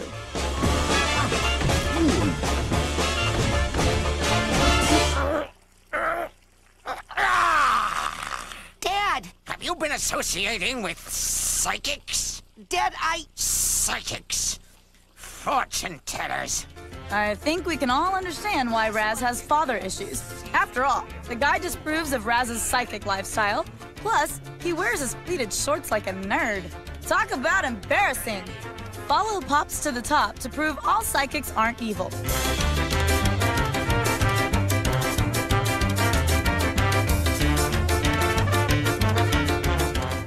When you get to these tight ropes, turn on your invisibility powers so you can climb without getting hit. At the top, make sure you turn to the inside of the grates or you'll never make it. Continue past the grates and make your way to the second phase of the battle.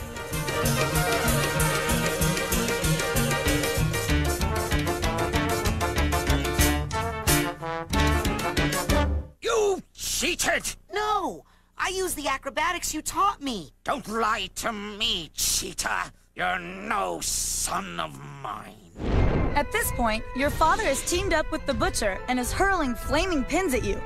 Use the same strategy as before. Equip your shield and telekinetic powers to protect yourself from your dad's tough love and deflect the flaming pins back at the butcher.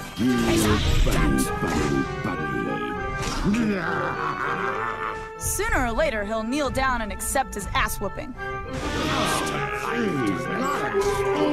Hit him till you can't hit him no more, then send his sorry butt to the shredder.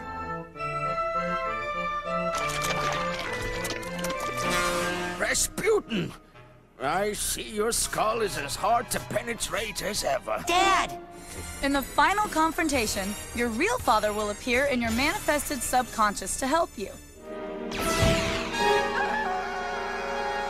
Now, son, we have to carefully unweave your psyche from that other brain. We don't want anything bad to happen while your mind is in this tangled state. The damage could be permanent.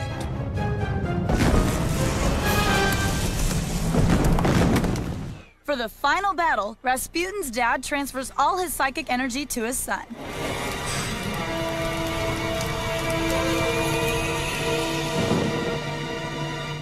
This infusion of new power will let Raz gear up for the ultimate showdown against the ringleader. Just keep bobbing, weaving, and bouncing on your psychic ball until your energy recharges.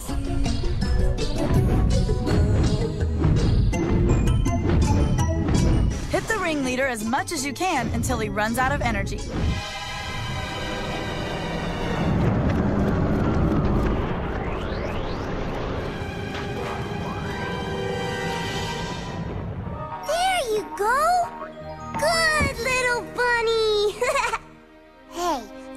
for helping me save the bunnies.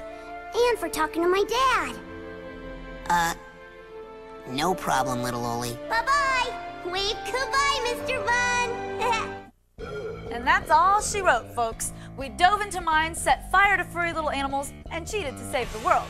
If you like Psychonauts as much as we did, then you're probably going to want to play it to perfection. I'm getting a definite psychic impression that if you find every hidden figment and item and complete every quest to 100%, you'll unlock a special cutscene in your journal. If you need some additional help, since we can't always read your mind, drop us a line at cheat@g4tv.com or leave us a post on the message boards. So until next time, I'm Kristen Holt, and I'm a cheater.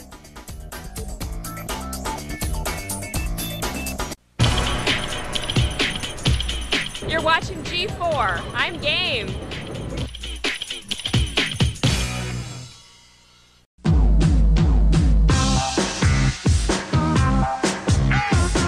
Control all your favorite characters just by touching them. Super Mario 64 DS and Nintendo DS. Rated everyone. Weeknights on Tech TV. It's the Screensavers. Patrick and Leo tackle your toughest problems. I've got a teenage son and a DSL line. Uh-oh, you got trouble, my friend. Turn you on to cool new stuff. We got tech news. We got the real deal. We got a win thing. And bring you special guests making and using technology today. I'm going to take a little hammer. Why do a screwdriver when okay, I'm out of here. Help, how to, and ha-ha-ha. It's all on the Screensavers weeknight to 7, 6 Central on Tech TV. Mom. Come on, Mario. Come on, Mario, jump! Don't give up.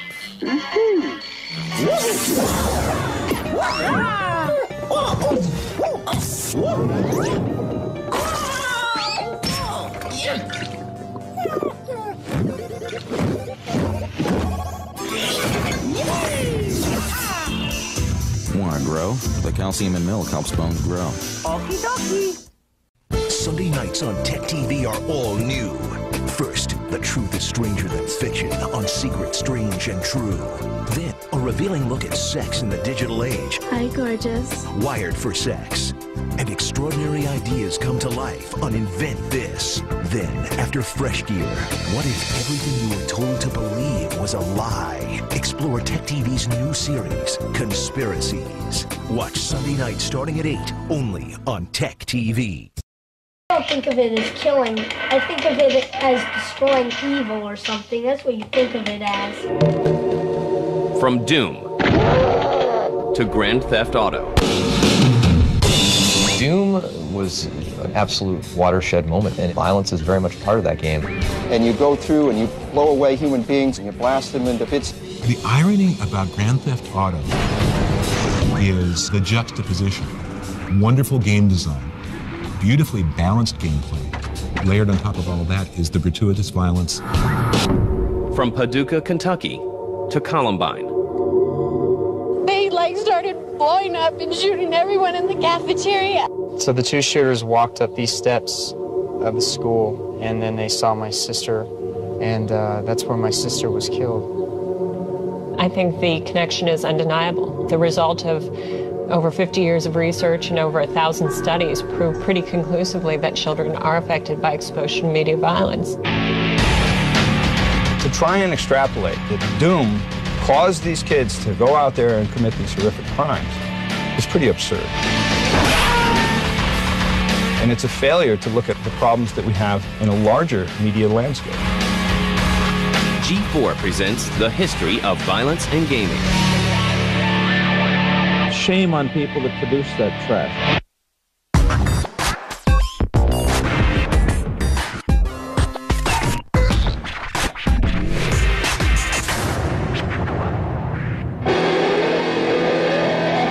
Violence in entertainment is nothing new. Violence exists in our society, and it's reflected in several art forms. It's reflected in film, it's reflected in music, and it's reflected in games. But when it comes to violence in video games, people see things under a different light. Today, the game industry is under scrutiny. I I think partly because it's interactive, partly because people feel like they're in control of this violence, partly because there have been a lot of lawsuits, most of them found not to have merit, that attacked the whole idea of acting out violence versus somebody who actually goes out and does something violently. And there have been some cases of individuals who played a game endlessly and then went out and did something evil. Others want government regulation of video games. Today's press conference will address the issue of video games and young people. What we want to do is to educate adults about these particular ultra-violent video games, the harmful effects that they may have, the caution that one should take in regard to giving it to children. This is a public health issue. Our society becoming more and more violent. I've seen the effects of violence. I had 2 friends killed next to me, and I lost my sister. And to me, violence it's not a joke, it's not an art. There are people in the entertainment industry that make violence an art. And they make it a game, and they make it something that's toyed around with, but to me, it's not. To me, it's life and death, and it shouldn't be taken lightly. Meanwhile, the game industry and its supporters have their own views. We talk about this industry as if it's some sort of queer animal, queer duck. It's not part of mainstream entertainment. Video game is a baby right now in the entertainment industry, and some people want to pick on it. From the days of Pong, there was not really that sense that games were an art form. Games were originally associated with toys. Given the sophistication of game design, storytelling, the visual advancement in the technology of presenting games, they have really evolved over time to become much more closely linked to film. And film has gone through its share of trials and tribulations.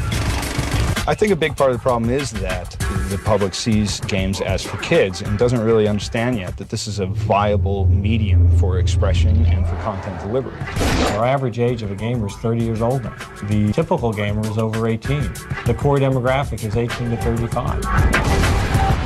There are a lot of examples of violent art forms, but that doesn't necessarily mean that the art form is responsible for the violence. I mean, if you look at actual violence in the United States versus actual violence in a country like Japan, and see that violent video games are actually on par in both nations, it becomes, you know, a little more clear that video games aren't the cause of the violence. It may look like there are easy ways to say, well, this is the cause of that, but if you dig a little deeper, it's really not that simple. In order to understand today's situation better, we must look back at how it all began. From 1976 to 1982, a new form of entertainment takes over America. I was a video game junkie. I'm talking about Space Invaders, Donkey Kong, Centipede. Despite their primitive graphics, a few games managed to catch the attention of parents due to their violent themes. In 1976, Exidy's Death Race is one of the first games to gain such notoriety. The fact that you were running over people and then, like, you'd see tombstones on the screen, it was a representation of the death of innocence in its most simple pixelized form. That in itself is shocking to people. After facing heavy public outcry, Exidy pulls Death Race out of arcades.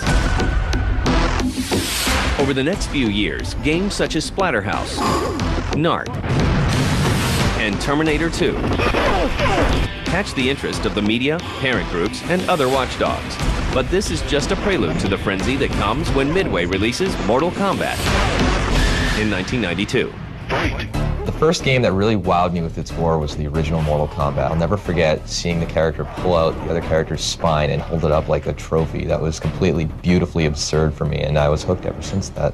The realistic graphics paired with the over-the-top violence of Mortal Kombat propel the game to an almost legendary status. It's interesting because they're pushing what they're doing in the game. They're getting a lot of PR, they're getting a lot of attention. That's clearly driving sales. This is how they're running their business. While Midway's bloody fighting game is taking over arcades, PC gamers are being introduced to id Software's first-person shooter, Wolfenstein 3D. Wolfenstein 3D changed the way that gamers expected to play because of the level of immersion that was suddenly presented by a first-person perspective. Games up to this point really hadn't looked anything like Wolfenstein. Gamers are impressed with Wolfenstein's first-person graphics, but others are appalled at the game's level of violence. Those same people are even more shocked 1 year later when id Software releases Doom. Many of the core dynamics of gameplay have often been representations of violence, right? Space invaders, you're shooting aliens. Asteroids, you're blowing up the little guy going across the screen. What you started to see in the early 90s was that the graphic fidelity got to the point where this violence could actually be represented in a much more realistic fashion. So instead of shooting the space invader, now it's a Doom situation where you're seeing exploding body parts. Doom was an absolute watershed moment for everybody. You're a Marine going against the legions of hell, and you're actually fighting on the side of God, and you're dealing with these demons, and violence is very much part of that game. You get to run around and blow up aliens. Who doesn't want to do that? Both Mortal Kombat and Doom are groundbreaking, but the violent content found in both games will lead to a historic change in the world of video games. Want to get your game on? Well, viewers, we've granted your wish. Games, and more games. Turn to Tech TV for the best in gaming, gadgets, and fun. Damn it, if you want the cutest little thing with a machine gun. Let Adam Sessler and Morgan Webb show you how to turn it on. We are a validating force to be reckoned with. X-Play, weeknights at 11:10 Central, only on Tech TV.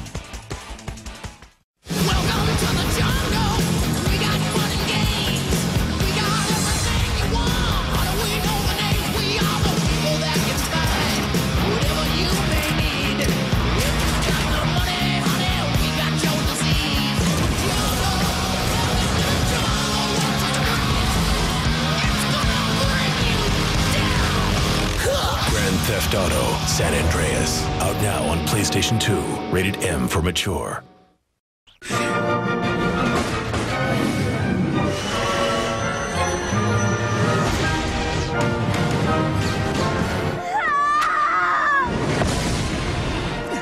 Get down!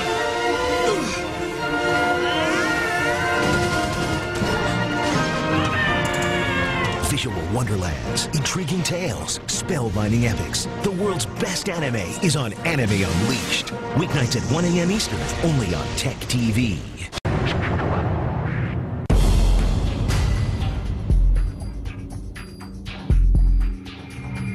By 1994, video games are a hit both at arcades and in homes. And with the release of games like Mortal Kombat and Doom, they're becoming more graphic than ever. But when Mortal Kombat heads to home consoles, more parents begin to notice the violent content, and they don't like what they see. I looked at it as a parent, and my wife and I talked, and we were saying, is this something we want in our home that we want to buy for our kids? Most of the time in games, the way you looked at your kids playing games and the way you looked at the business of designing and building and selling games was all really the same process, but the road divided at that moment. The controversy peaks in 1993 when the U.S. Senate holds a hearing on violent video games. Leading the charge are Senator Joe Lieberman and Senator Herb Kohl. And let me tell you this, we want you and not us. The two senators cite Mortal Kombat, Night Trap, and other games as leading offenders. There was a growing concern about violence in some of the games. There were congressional hearings in the early 90s that took a serious look at the video game industry and wanted to make sure that the video game industry was acting responsibly, not just in terms of properly labeling the product, but in terms of marketing its product. The hearings lead to a simple ultimatum. I hope you walk away with one thought today, that if you don't do something about it, we will. Establish a video game rating system within 1 year or face federal regulation. The game industry response is swift. The Entertainment Software Association was launched in 1994, and it grew out of two converging trends. One was a growing concern, particularly in the political community, about violence in video games with the release of the first Mortal Kombat, a game called Night Trap, and some other titles. And the second thing was kind of a recognition within the industry that it was really becoming a big part of the entertainment industry and needed to grow up and mature in terms of how it presented itself both to the public policy community but as well to the media. The ESA, in turn, establishes the Entertainment Software Ratings Board, or the ESRB. Once the ratings system was created and the ESRB was created, and you had a T rating, or you had even an M rating, now it was a situation where you looked at it in a different way, because now it's what audience do I want to reach? What kinds of tools do I want to use to reach that audience? It's not a government-mandated system. It's a voluntary system to assess the content of games and provide parents with the ability to accurately gauge what it is they're buying for their children, which is a lot more detailed. The amount of specification in those rating systems is a lot more detailed than some other parallel industries bring to bear. For a time, it seems that all is well. One of the things we're most proud of is the rating system really has been a leader in providing good information for consumers to understand what's in the game. When we set up the system, we set it up not just to provide information on age appropriateness of the game, but also what's the content that drove the rating. So each game has an age descriptor, an age symbol on the front of the box. And on the back of the box, it repeats the age symbol and also has a box that says, here's the kind of content that influenced the ratings. I think the ESRB has done a lot of good. It's becoming more effective every year. The parent particularly, and other consumers can pick it up and say, oh, this game is rated teen for mild violence and strong language, or it's rated M because it has intense violence and blood and gore or a sexual theme. And so it's very simple, very easy for a parent to quickly understand, this is what's in the game, is it appropriate for my child? The formation of the ESRB doesn't stop public outcry against all violent games. There are still a handful of titles that manage to get watchdog groups up in arms. Armageddon was basically an okay game that got a lot of press and a lot of attention because it had the violent element.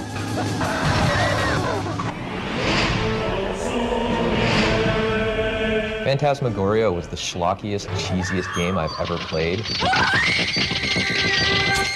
I believe Phantasmagoria actually had like a scene of marital rape in it, in which this creepy dude with long hair like took his wife against her will and whatnot. And it just totally looked like it was like Lifetime movie, but even like worse. I remember Phantasmagoria because CompUSA would not sell that game when it originally came out. They banned it from its stores. And the reason was because of its violence and because of the nudity in the game, which had full motion video of the heroine topless. And at the time, well, even today, that would be very controversial stuff.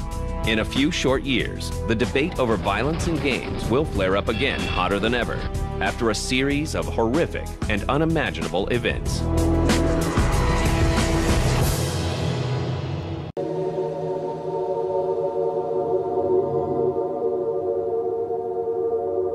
On December 1st, 1997, 14-year-old Michael Carneal walks into his Paducah, Kentucky school with a handgun.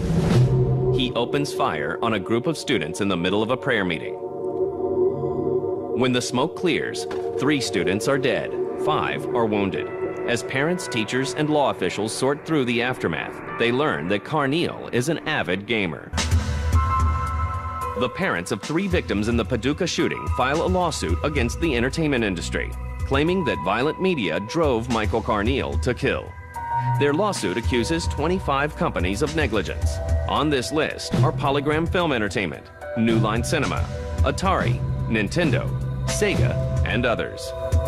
Whenever a tragedy occurs, we want to look for a scapegoat. We want to look for something that is the easy way to explain what's happened, because what's happened is very, very upsetting. Everybody finds a medium that they feel is influencing the children, and they like to point the finger at it and believe that it's the cause of society's ills. Just a few months later, on March 24th, 1998, tragedy strikes again. In Jonesboro, Arkansas, an 11-year-old boy and his 13-year-old friend bring a small arsenal to their school and ambush their classmates. I heard a bunch of shots and people were falling. There's the bullet that came about that close from hitting me. 4 children and 1 teacher are killed. 10 others are wounded. This was the stairs that the two shooters first went up before they entered the school. But 1 year later, the worst tragedy of them all occurs in Littleton, Colorado, at Columbine High School. On April 20th, 1999, I went to the school library to do some homework, and I heard shots coming from outside of the school. At first, I thought it was a senior prank. I thought maybe there was some paintball guns or some fireworks, until a teacher ran in screaming that there were two students outside the school with guns and that they were shooting other students. The teacher yelled at all of us to get underneath tables. That morning, Eric Harris and Dylan Klebold, both Columbine High students, embark on a shooting rampage that horrifies the nation. Then we heard the gunshots inside of the school, and they were coming closer and closer to the library. That's where the library was. That's where I was. It was the scene of the most intense shooting. The library was the first room that the two shooters entered, and immediately they were shooting off their guns. They were having conversations with some students before they shot or killed them. 10 students were dead or dying, and over 20 were wounded in a matter of less than 15 minutes. The nightmare ends when Klebold and Harris turn their guns on themselves. Among the slain are Columbine teacher Dave Saunders and Craig Scott's sister, Rachel. So the two shooters walked up these steps of the school, and then they saw my sister, who was back in this area. Immediately, I felt like there's something wasn't right with my sister, Rachel. I called my mom. It was one of the first things that I did, and I said, "Mom, I'm okay, but I think there's something wrong with Rachel." And I had not heard anything about her. And it wasn't until the next morning that we found out that she was the first one that was killed. The tragedy at Columbine is the worst school shooting in U.S. history. In its aftermath, accusations and blame are spread far and wide. The media repeatedly points out that Klebold and Harris were both fans of violent video games, especially Doom, which by now is 6 years old. I know that the video games that the two shooters at Columbine played affected them. Maybe it wasn't the biggest factor that made them go and kill people, which I don't think it was. But I think it was something, an influence that they chose in their life that did affect them. They played extremely violent video games. I believe, no doubt to me, that it affects people. The first-person perspective is a very powerful and very interesting way to depict a game. And when you start depicting these kinds of acts in that perspective, it scares people. Those kids, they may have been playing video games, you know, a lot of kids do. But that was not the problem. You know, their local culture, the way they were alienated at school, these were the problems. Their access to guns, their access to the materials they had, these are the problems. Irresponsible parents that aren't even watching them, these are the problems. Once again, a lawsuit is filed. Families of Columbine victims sue a series of media companies, including 11 video game publishers and developers, such as Sony Computer Entertainment America, id Software, and Activision. They seek $5 billion in punitive damages. Meanwhile, America searches for answers.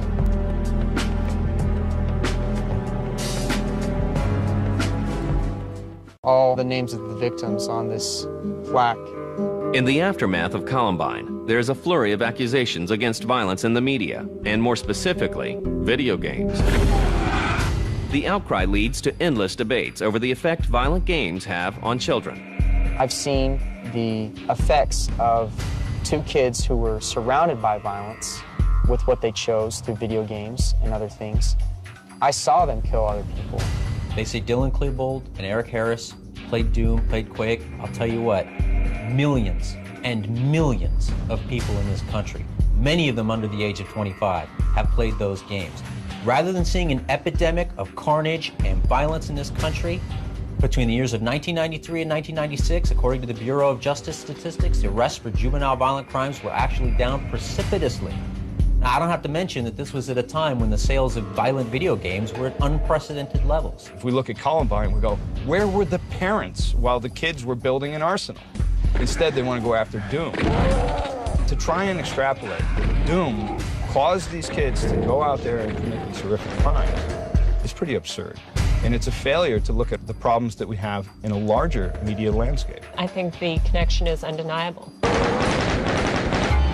The result of Over 50 years of research and over 1,000 studies prove pretty conclusively that children are affected by exposure to media violence. What's funny is no one ever bothers to go into the details of the studies that allegedly link video game violence to actual real-world violence. Now, how they're affected varies from child to child, is also dependent on a lot of external factors, like what kind of home environment they grow up in. But even if a child doesn't grow up to become a cold-blooded killer, that doesn't mean that they're not going to be affected by exposure to media violence. First of all, they're never talking about real-world violence, but real-world aggression. And the way they usually define that is stuff that would make you laugh. They talk about 8-year-olds were more likely to shove each other playing real games if they'd been playing violent video games. They never tell you about kids play rough. When they actually get hurt, they know that someone is hurt and the game ends. That's a part of child psychology that is never addressed in studies like this. A new field of research is looking at how the brain reacts when they're exposed to media violence. The research is showing the brain's perception of media violence is exactly the same as the brain's perception of real-life violence. They talk about aggression. Let me tell you what, 7-year-old boys, they're aggressive, whether they play games or not. But I do think that games are part of a culture of violence. They contribute to it, but I don't necessarily think there's proof that they cause it. Lieutenant Colonel David Grossman, who runs an organization called Killology. He likes to credit himself with creating an entire brand of scientific study, which he calls, ridiculously enough, Killology. They talk about the fact that they use these same sorts of first-person shooter video games to train soldiers and help soldiers overcome their sort of natural aversion to killing other human beings. So the same sort of psychology is at play in a lot of video games. The boy who opened fire on his classmates in Paducah, they said, had never held a gun before in his life, but he played a lot of first-person shooter video games, and so he learned how to aim with deadly accuracy from playing these video games. In 1999, David Grossman, a former U.S. Army Ranger, writes a book titled Stop Teaching Our Kids to Kill. He argues that violent media, especially video games, can lead to violent behavior. David Grossman is a pseudoscientist, and that's being kind. And many of the video games give bonus effects or headshots. He loves to talk about how murder simulators, which is his code for video games with any kind of violence in them, he's talking about how the Army is using the very same video games that we're playing for fun to train people to get over their instinct against killing. It's just not true. That's completely wrong. It's completely false. If you spend any 5 minutes with Grossman's theories, you can begin destroying them immediately. In 2000, a joint statement endorsed by the American Medical Association and other groups is released at the Congressional Public Health Summit. Violent entertainment is a public health hazard. It says that well over 1,000 studies point overwhelmingly to a causal connection between media violence and aggressive behavior in children. What does that teach our children? However, these studies are contradicted by the U.S. Surgeon General. In the year 2000, the Surgeon General of the United States of America reviewed all the available literature, all the available studies on the impact of media in general, not just video games, on real-world rates of violence. And he concluded that he could find absolutely no link between one and the other. In 2000, the Paducah lawsuit against various game and media companies is dismissed. In 2002, the Columbine lawsuit is also dismissed. The debate over violence in games is nowhere near over. These ultra-violent video games teach children how to kill, how to maim, how to destroy individuals.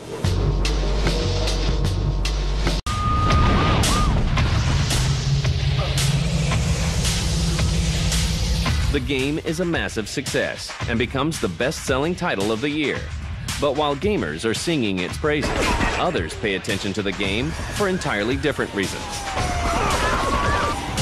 Well, Grand Theft Auto 1 and Grand Theft Auto 2 were pretty straightforward action games, top-down, you chase around the cops, you play the bad guy. With Grand Theft Auto 3, it sort of revolutionized the game. The irony about Grand Theft Auto as a franchise is the juxtaposition.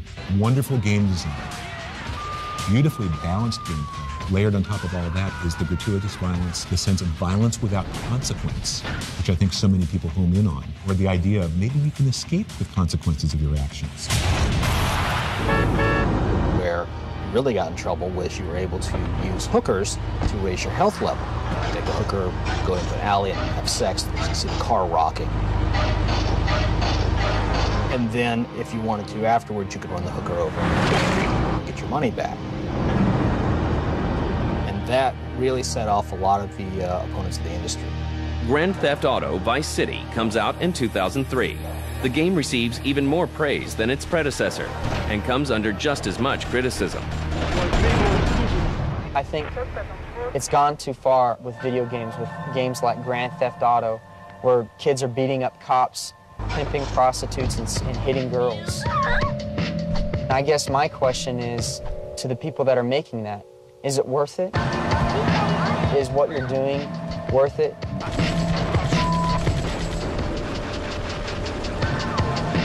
The thing that's interesting and important to note is you can play Grand Theft Auto and not be a terribly violent person. You can steal an ambulance and go take people to the hospital. You can steal a fire truck and put out fires, technically doing good things. I call it sandbox gameplay because it's literally you can do whatever you want. As with many of the violent games that came before it, Vice City is blamed for another tragic incident of real-world violence.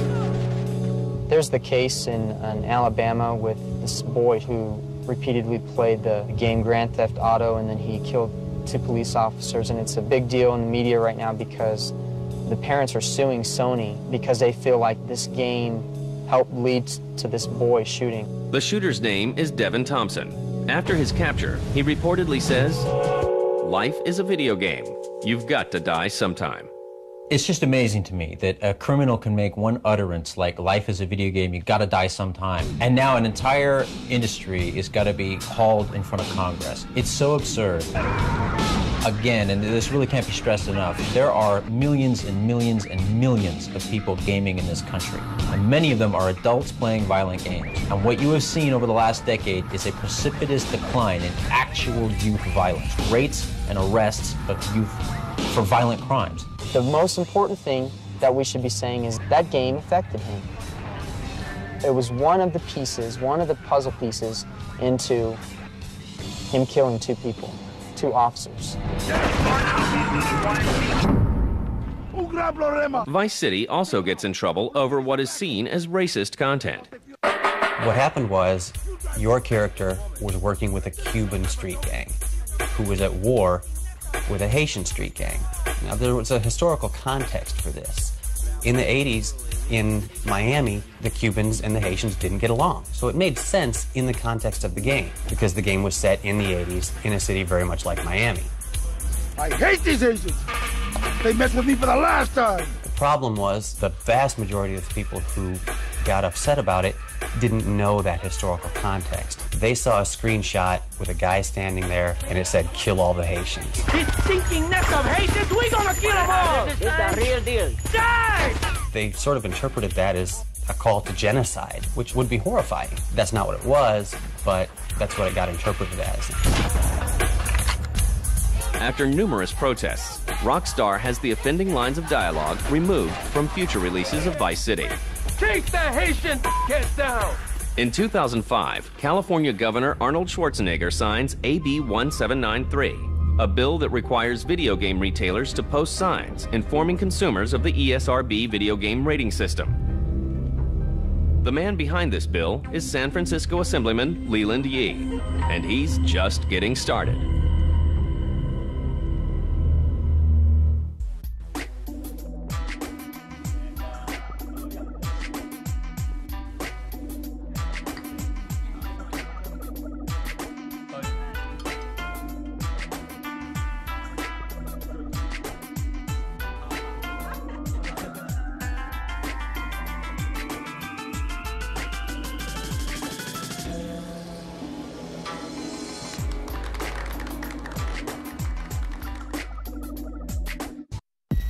Napster's your friend. Take your friend with you. Join us now and get a free MP3 player with a 1-year membership. Join us.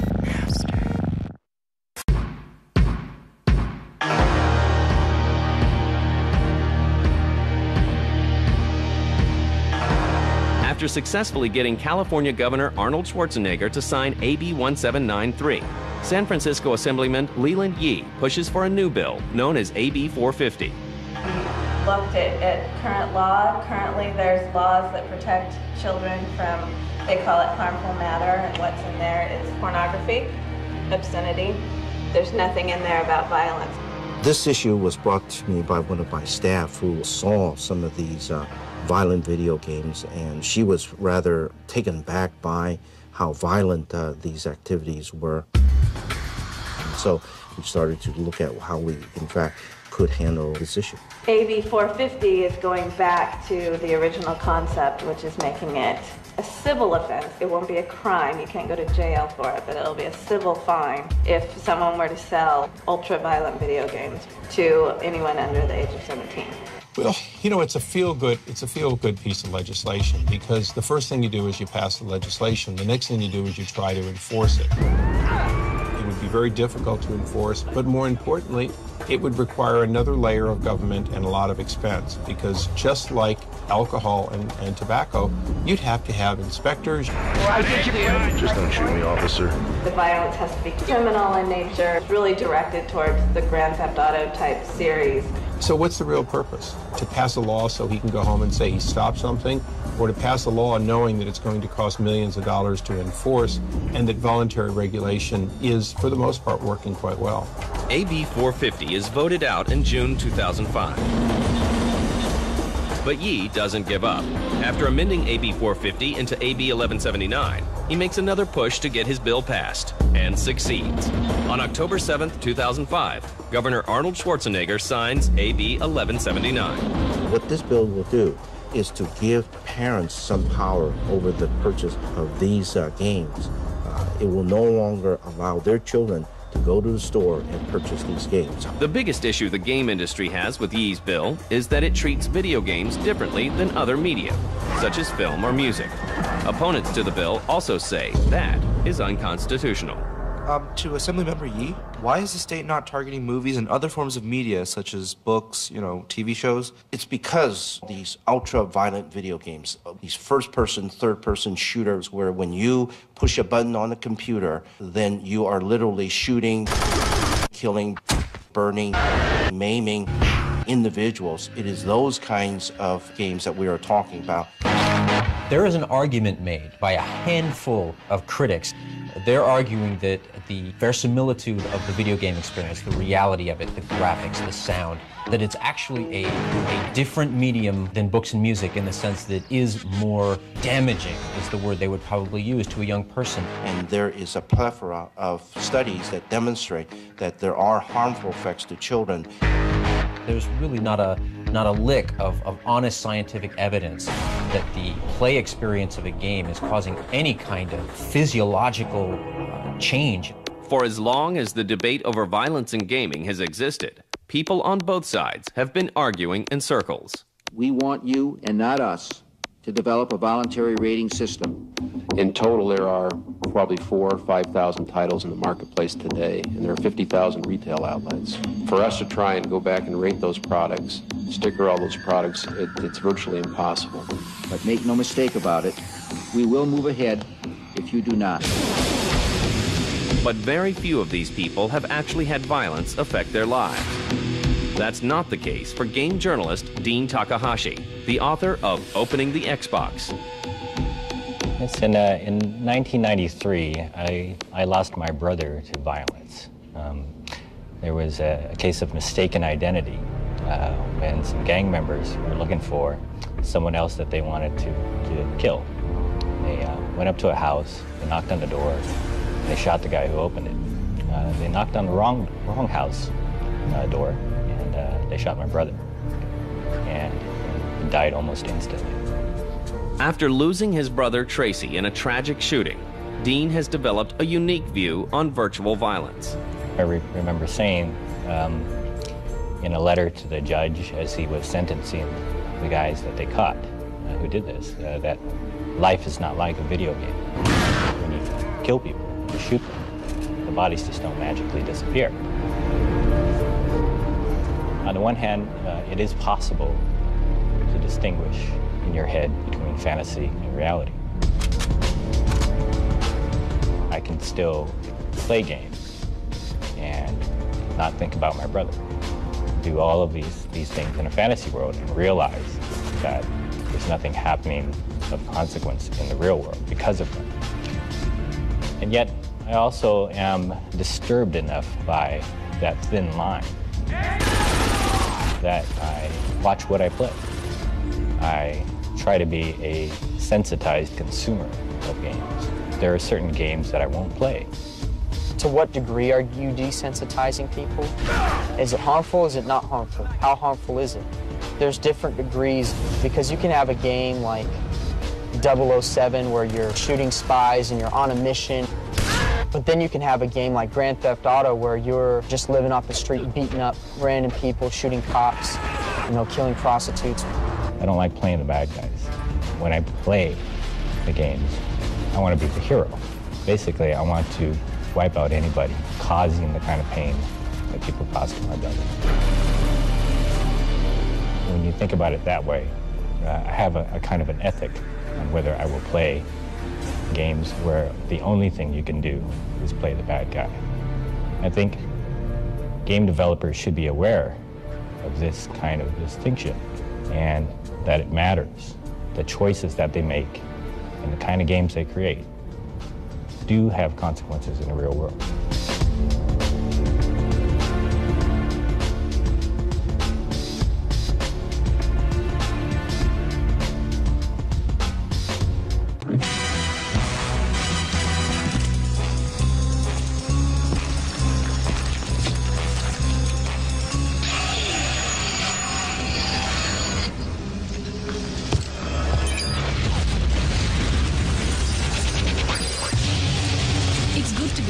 Bond's World. GoldenEye. Rogue Agent. Rated T for Teen. EA Games. Gallic everything.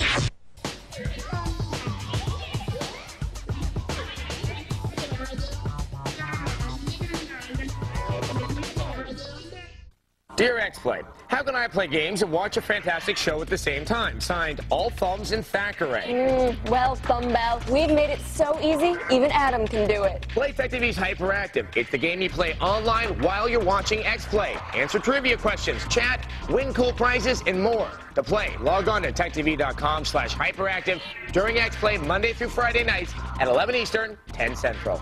Watch and win. Play Tech TV's Hyperactive, only on Tech TV. Want to win a date with Laura Swisher from Unscrewed? Oh, yeah. Make a 2-minute video and show us why you're the one for her, and you could win a date with Laura Swisher. For details, go to techtv.com/unscrewed and watch Unscrewed weeknights at 11:30 on Tech TV.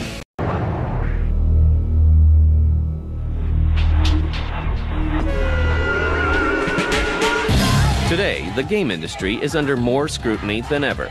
Lawyers such as Jack Thompson are calling for violent games to be pulled off store shelves. And I and others are prepared to take legal action not to allow the release of this game because it constitutes a clear and present danger to the safety of our children. You are disgrace. And politicians like Leland Yee seek more government regulation. In 2005, the American Psychological Association published its findings, which pointed to a link between violent games and violent behavior. You're incredible. You should get paid for this. Meanwhile, recent controversies such as the hot coffee mod for Grand Theft Auto San Andreas have led to attacks on the integrity of the ESRB. I never understood the phrase meaningless sex. The signage helps, but it really doesn't stem the problem. It doesn't stem the tide of children purchasing these particular games, nor does it stem the tide of other individuals going into these video game stores and purchasing it for children. If in fact these games are not to be sold to children and it's not for children, then why is the advertising dollar directed towards children? The single biggest misconception about the video game industry and violent games is that the industry is actively marketing violent games to kids. The Federal Trade Commission specifically singled out the games industry, ahead of movies and ahead of music, as the industry that was going to the greatest lengths to keep violent content out of the hands of kids. I think most people in the industry would agree that young children should not be playing these hyper-violent games. And that's why the ESRB system is in place. Certain games are made for children, certain games are made for adults, and it's up to the consumers to be able to use the ratings effectively and figure out which is which. See? You gotta play the game that's right for you. Mature rated game is not for kids. These games cost $50. Little Johnny can't save up that much lunch money, and we know for a fact it's parents who are buying these games for their kids and then complain to their politicians about the content. It's an education problem. They have to learn what an M rating means. The debate over violence in games is nowhere near over, but there is one thing that people on both sides can agree on. There are no easy answers. I believe that everybody is responsible for the product that they make. They can't take responsibility for how it's going to affect somebody. I cannot blame people that made the violent movies and video games and music that Eric and Dylan listened to. I can't blame them directly for Columbine. The blame lies with the two shooters. But I would say to those people, look, you influenced these guys. You affected them. They chose your media and it had an impact on them. It's the same as the responsibility that filmmakers have and television producers have. If they know that children are going to be accessing their product, then they need to seriously consider the potential consequences of unleashing this sort of graphic violence on kids. There are tasteless games just like there are tasteless movies and tasteless books. I once had a debate on the radio with a woman who said to me with a straight face, games should be curtailed, not books, no matter what the content of the book. And I asked her, does that include American Psycho? Do you think, kids should walk into Barnes & Noble and be able to buy a copy of American Psycho filled with pornographic descriptions of women being killed? She said, well, yeah. I mean, that's literature. That's a book. And this was just completely absurd to me that people are not fundamentally getting the hypocrisy inherent in singling out games for this kind of treatment. I don't think you're going to see the industry stopping creating violent content, whether that means eating the little ghosts in Pac-Man or blowing up mutants. These sort of core elements of violence are appealing to people in the same way that they are in television and movies and in other mediums as well. So I don't think it's going to go away. We're all here trying to make life a little bit better, a society a little kinder and a little softer. And to that extent, selling these ultra-violent video games sets the stage for a generation of other individuals that are desensitized to violence or desensitized to defaming and dehumanizing individuals. We all have a responsibility to do something about that. If you were to try to artificially change the standards for gaming, it would simply move offshore. You'd end up with an industry leaving the United States and working somewhere else to no benefit, because ultimately we're not going to be a successful Puritan enclave. There's a bright silver lining to the debate right now about violence in games and politics, and that is that the country is aging and the country is gaming. And at a certain point, us 20 and 30-year-olds who are gamers for life, we're going to be the people in positions of power. We're going to be the politicians. We're going to be the Leland Yees of tomorrow. We're going to get it. We're not going to have these knee-jerk reactions based on totally unscientific arguments. So over the long haul, demographics are going to answer the problem. Over the long haul, all the adults and all the voters and all the politicians in this country are going to be people who played games as kids. Every time there's a new form of entertainment, that's what a lot of people look towards. The comic book industry went through this in its early stages. Movie industry went through this for a while, and it's just video games' turn right now.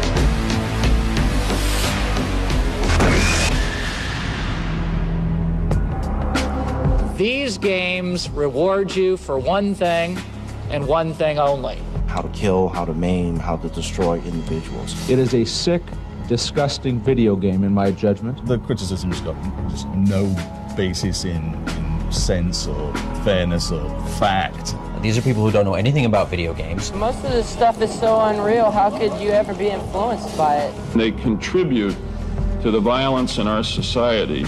They're teaching our children that murder and mayhem is fun. It's just a game. I mean, we're not going to do this in our backyard. If someone's going to go shoot people in real life, they probably have other problems going on. There are those in the entertainment industry who say that the studies are inconclusive, that there's no proof of harm. Well, we don't understand a lot of this stuff yet. And as much as science would like to claim that it virtually knows it all, we still have a long ways to go. So members of the video game industry, you have the power to elevate or denigrate our society and our children. I think as we see in the years to come, as games become a more normal part of American society, I think a lot of these fears will really subside.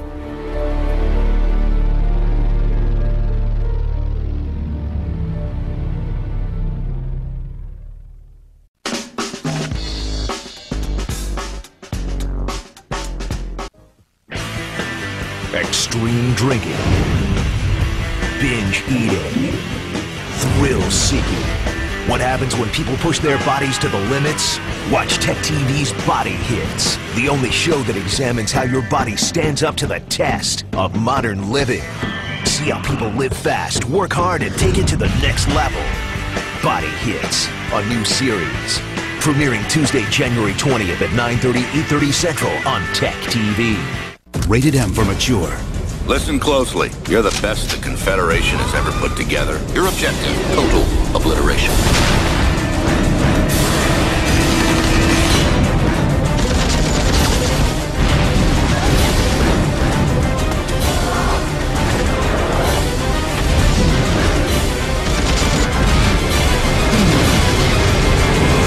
Brute force. For interplanetary combat, there's no power greater than X. Aquí está, fanáticos, el partido entre los dos mejores equipos. ¡Mario! Empuja al rival y se lleva el balón. Vean ustedes, va corriendo con el balón. Ahí se la roban. ¡Tiene Mario nuevamente! ¡Está Mario con el balón! Va jugando a la izquierda. Tumba uno, tumba dos. Jugada de maravilla. De ensueño. ¡Tiene el tiro! ¡Mario! Rougher, tougher. The game will never be the same. Super Mario Strikers is here, only for Nintendo GameCube. Rated E for everyone. ¡Qué jugada de Mario! Lipstick? Compact? Angry Kitty proximity mine? Alright, I'm ready to go to work. My name is Kate Archer. I'm a spy. It's the perfect job. I travel to exotic locales, meet interesting people. It's the challenge I enjoy. Admittedly, the work can be a little bit hazardous. Particularly when you're in harm's way. But I'm rather good at what I do. Rather good indeed. Besides, I'm just not the stay-at-home type. And though saving the free world might be a dangerous job, someone has to do it. Wish me luck. This game has been rated M for mature.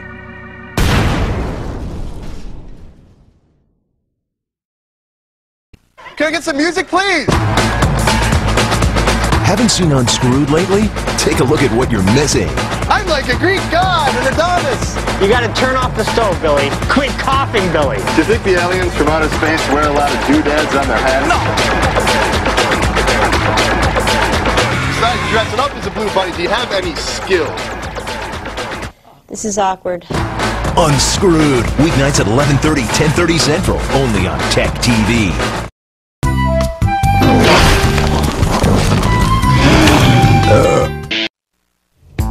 For the most part, I love being a police officer. I love helping people.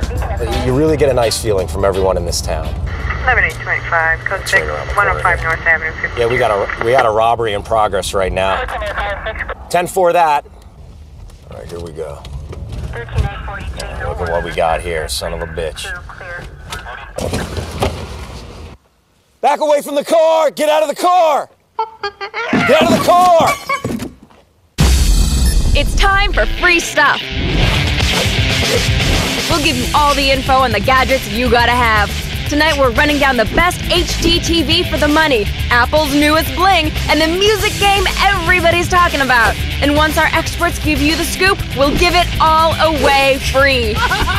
That's why we call it free stuff, and it starts right now. Free stuff. Welcome to Free Stuff, your one-stop TV source for all the things you never knew you couldn't live without. I am Morgan Webb, and tonight's show is packed with the latest gadgets, games, and gear. Now, our experts, Blair Butler, Kristen Holt, and CNET's Veronica Belmont, are on hand to give you their reviews. And once we're done, we're giving the stuff away. So here's how it works. Go to our website, G4TV.com/free-stuff, and enter your information. Then keep watching. We will show you the codes you need to enter for each product giveaway. Then we'll pick a winner at random, and you could be one of them. So let's get things started. Here is TV's Kristen Holt with the latest in digital photographic wonders. And what do you have there? Hey, Morgan. Hi. All right. Well, I'm all about the visuals tonight. First off, I've got a terrific new digital camera to show you. It's the NV7 from Samsung, and if you've been waiting to upgrade, this could be your lucky day, folks. It's a 7.2 megapixel camera with built-in image editing and special effects. It also features blur reduction, which is fantastic, and it's useful in low light when you want a longer exposure time. The NV7 offers plenty of manual control and presets like the macro mode, which lets you get as close as 4 centimeters away from your subject. It even shoots video. All this for $450. That is amazing. 7.2 megapixels is a ton, and the low light feature is great too, because how many times you're at a restaurant, you're at a bar, you're at a party, and you're like, okay, hold still, you guys. Exactly. And then it flashes, and everyone's like, oh. And all my pictures from and the blur feature is great too to reduce that, because like all my pictures from Europe turned out horribly, and if I would have had a camera like this, it would have just totally helped that out. Right. And I like a lot of the features like the smart buttons here, because it highlights the feature that you want to use, and it's just fun. And they're like context-sensitive menus, so that you can do a lot with just the few buttons that you have on the back of it. Exactly. It's just it's a fun camera, and it looks cool. It's kind of old school but new at the same time. Well, it also has a lot of automatic controls, but it does have some manual options, so there's like a little bit of customizability to it. Does that work? That's works. That's fine. And it matches my shirt. It's got the blue rim. It's the only product I coordinated with today, so. I like it. And of course, you can do the macro photography, so you can do nature photography, get to take a picture of someone's pores. That's fantastic. It's 4 centimeters away, folks. So if I really want a close-up shot of Morgan's Nobody pores, wants that picture. I can do it. Okay, well, this camera is $450, but we can do better than that. I think we can do better than that. For one lucky viewer is going to get this camera for free, so let's get the code word from our intern, Lloyd. Hey, Lloyd. Hi, Lloyd. Enter this code at G4TV.com/free-stuff, and the Samsung NV7 could be yours. All right, now we have some more free stuff to give away. Oh, yeah, I forgot. I almost forgot. I also brought something else with me, something no home should be without. Absolutely. A 32-inch high-def LCD TV from Vizio. This TV is pretty much the best you can buy for not too much money. It offers a zoom and freeze function, which is great for moments when you're trying to copy down information from the screen, like say you're watching a show where a chimp holds up a sign and it's a word you need to know. Just hypothetically. Just hypothetically speaking, you know, it could come in handy. So it also supports 1080i and 720p high-def broadcast, as well as standard definition. You can even use it as a computer monitor, and the bright LCD screen makes it perfect for rooms with ambient light. The key selling point on this TV, though, it's only $599. This is absolutely amazing. Like, these things are flying off the shelves. Like, I don't know if you could buy one of these if you wanted to. Yeah, no. Because the price point is amazing. Gone. Also, like, the view angle is great too, because you don't have to just look at it from straight on. You can, you know, be on any side of it, which is great. Yeah, I mean, I actually just purchased a flat screen, and you cannot buy one for this low with this higher quality. Yeah. And if I would have known about it, I probably would have tried to get this one. I kind of got screwed out of my money, but oh well. That's okay. You know, because you're always going to have a great view, and it sounds like a lot of TV for the money. It is. But you didn't steal this, right? No, This didn't absolutely come off the back not. of the truck or anything like that? No, no. All right, well, we're going to go. Lloyd and I hooked up on that whole scheme right there. He was stealing the stuff. And Here is Lloyd with the code our viewers need to enter for this Vizio LCD TV. Ooh, it's spacey. So you at home, go to G4TV.com/free-stuff. Enter that code now. And could you possibly be one of our winners? I think it's possible, but you need to stick around to find out. And you know what else? We have so much more free stuff coming up. But first, we sent our own Zach Selwyn down to the beach with a bag full of swag. Feast your eyes on the Moto Riser. This thing's got the slider situation going on. It's got a 2.5 megapixel camera, music controls, and Bluetooth stereo. This thing is slick, and I have a great idea. Let's give it away for free. Anyone who wants to smash their old cell phone, I will give a free brand new Moto Riser phone to right now. You want to do it? Yeah, what do you got? Do you have an old phone? Yeah, it's a pretty awesome. Seriously, do it? We want to see it right now. Free stuff. Smash that. It's all over the place. Congratulations, enjoy that. Have a good day. Give me a call sometime. Be a superstar DJ or just spin like one. This iPod accessory and satellite radio on the go will make you the coolest kid on the block, we promise. And stick around for your chance to win Guitar Hero 2 and a brand new Xbox 360 when free stuff returns. Free stuff. Renegades. I'm just gonna have to do whatever I want to do. Rebels. Yeah. And pop icons. Misfits. It doesn't matter. You're a nerd in life and you'll be a nerd always. And millionaires. It's a good way to explore the nature of truth. Forget the pocket protector. I want to make toys for myself. Meet the nerds of the 21st century. Nerd Nation, a new series coming in January to Tech TV.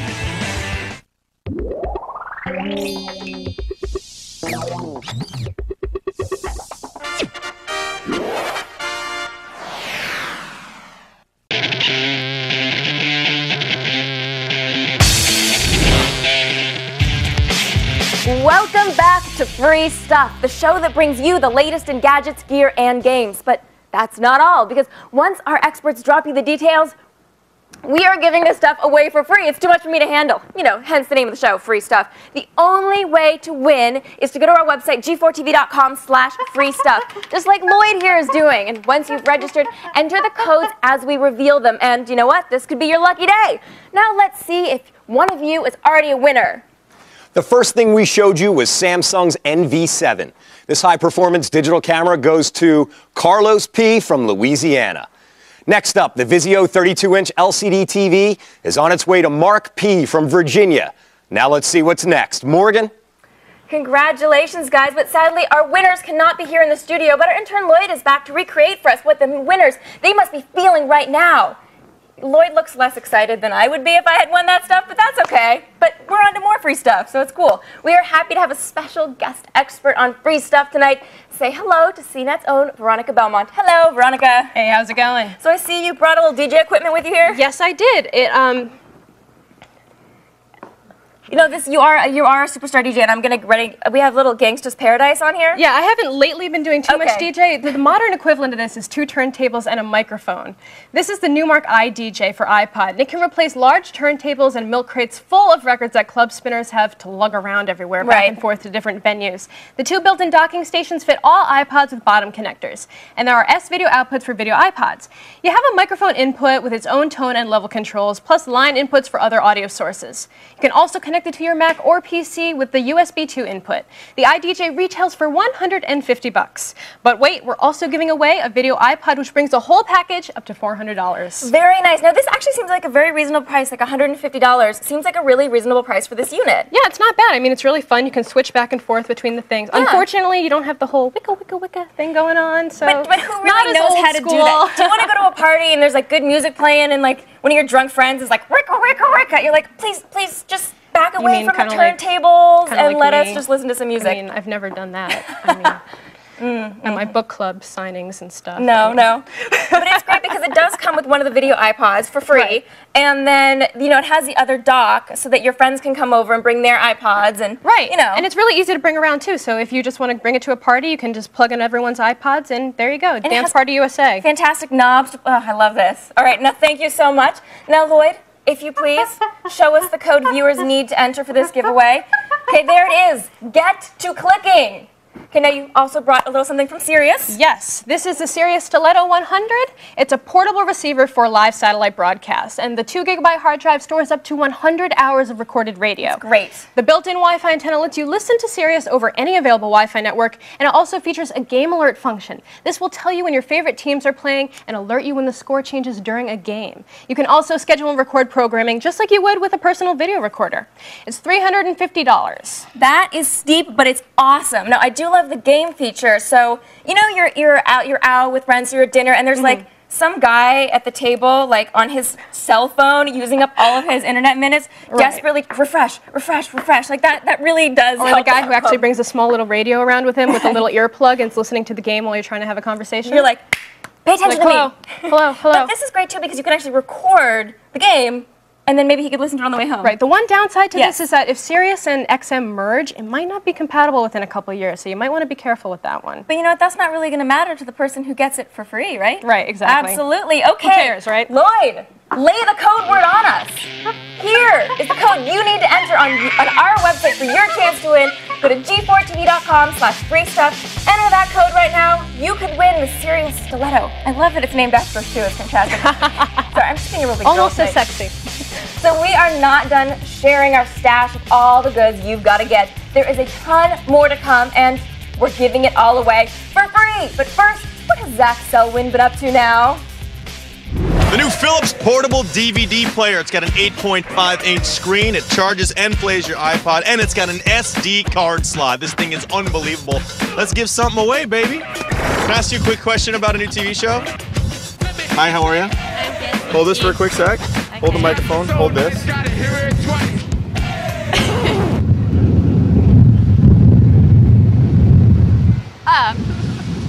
my bag. There you go. Thanks a lot, guys. See you later. Think you've seen it all? How about a keyboard with no keys? That and Apple TV means we're living in the future next. And keep your eyes on that 360. It could be yours when Free Stuff returns. Free Stuff.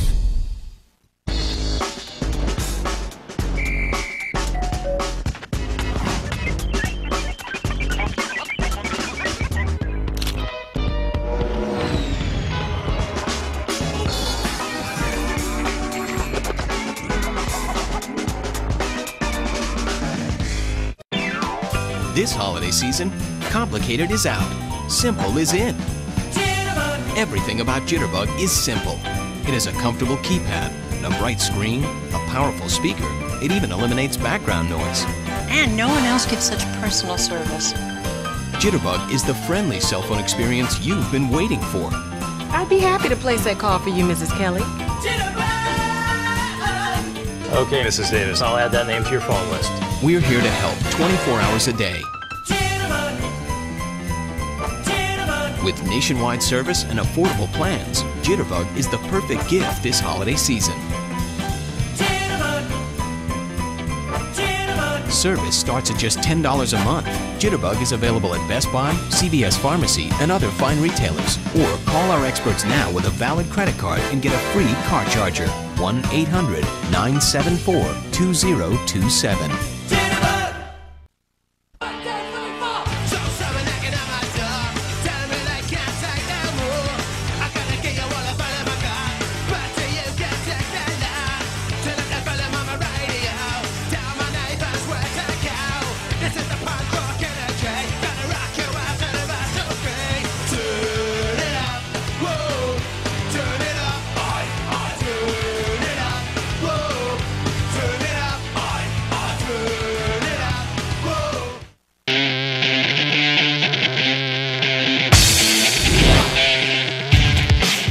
Welcome back to Free Stuff, the only show that actually rewards you for watching. So here's the way it works. We show you the goods that G4 has been buzzing about this week, then you go online, and if you're lucky, we give it to you for free.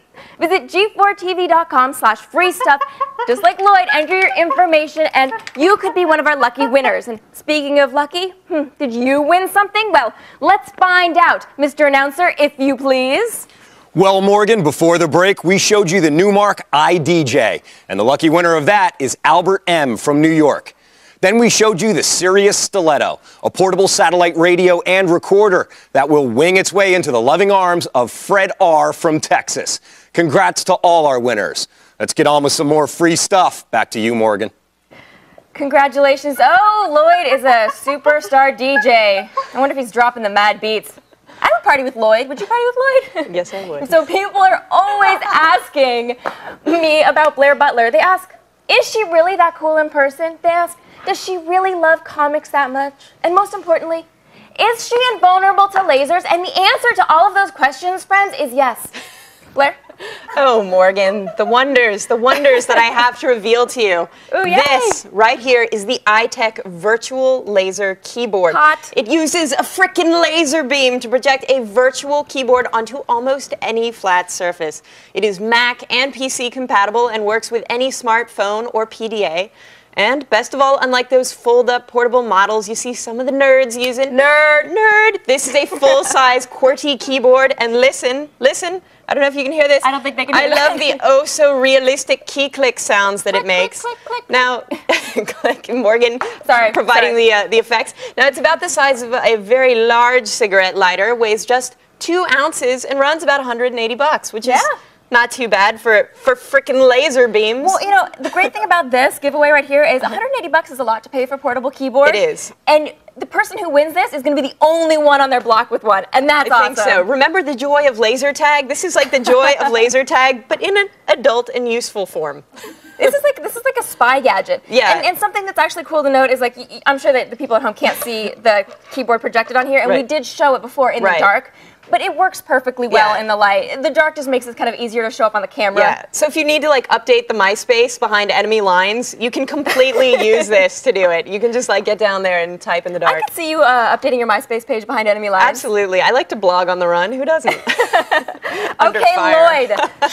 Under fire, exactly. Show the folks at home the code word they need to enter if they want to win the keyboard.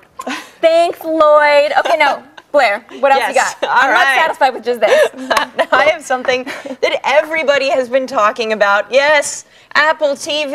Oh, so cute. Oh, the nerds love it. They love it, and it's glossy. This little box streams your iTunes content from your TV straight into your TV from your PC or Mac. I'm so excited about it. It has HDMI and component outputs, and it gives you live updates of all your iTunes library contents. Now, it also comes with a remote, so you will never have to leave the couch again, you lazy bastard. Goodness. And it's only $299. That's fantastic. Yes. Now, this only works with iTunes, is what I'm understanding. Yeah, I mean, that is sort of a bit of the downside because you can't watch everything on your computer. But, you know, in addition to movies and TV episodes, you can also get free podcasts and other content through the iTunes Music Store. And the iTunes Music Store, they have tons and tons of television shows that maybe you missed the first time. Maybe you don't have a DVR, maybe you don't have a TiVo, you know, but you can actually get a lot of shows. I mean, you can get Heroes, you can get Lost, you can Battlestar Galactica, I didn't know you were going to bring up Battlestar Galactica. Frack. It's fantastic. It's good stuff. So you can actually watch that for the iPod, for the download fee. Get your hot Cylon fix. You can get one for free, so if you want it, Lloyd's here to tell you how to get it. So go ahead and enter Lloyd's code G4TV.com/free stuff. And stick around because after the break, you know, you want to see if you've won, first of all, because it might be you, and we're very close to giving away an Xbox 360 for free. But first, let's check back in with the lovely and talented Zach Selwyn. Feast your eyes on the fly bar. This thing was invented by a pro skater. It gets up to 5 feet of air, and it can hold up to 1,200 pounds of thrust. Does anyone want a free fly bar? You just got to run up and touch the fly bar, and it's yours. There it is. The race is on. Oh, my man. Wow, he's already mastered it. Nice score on the fly bar, bro. We have lots more of the cool new stuff you can't live without when free stuff returns. We're giving away Guitar Hero 2 and an Xbox 360. Stay tuned.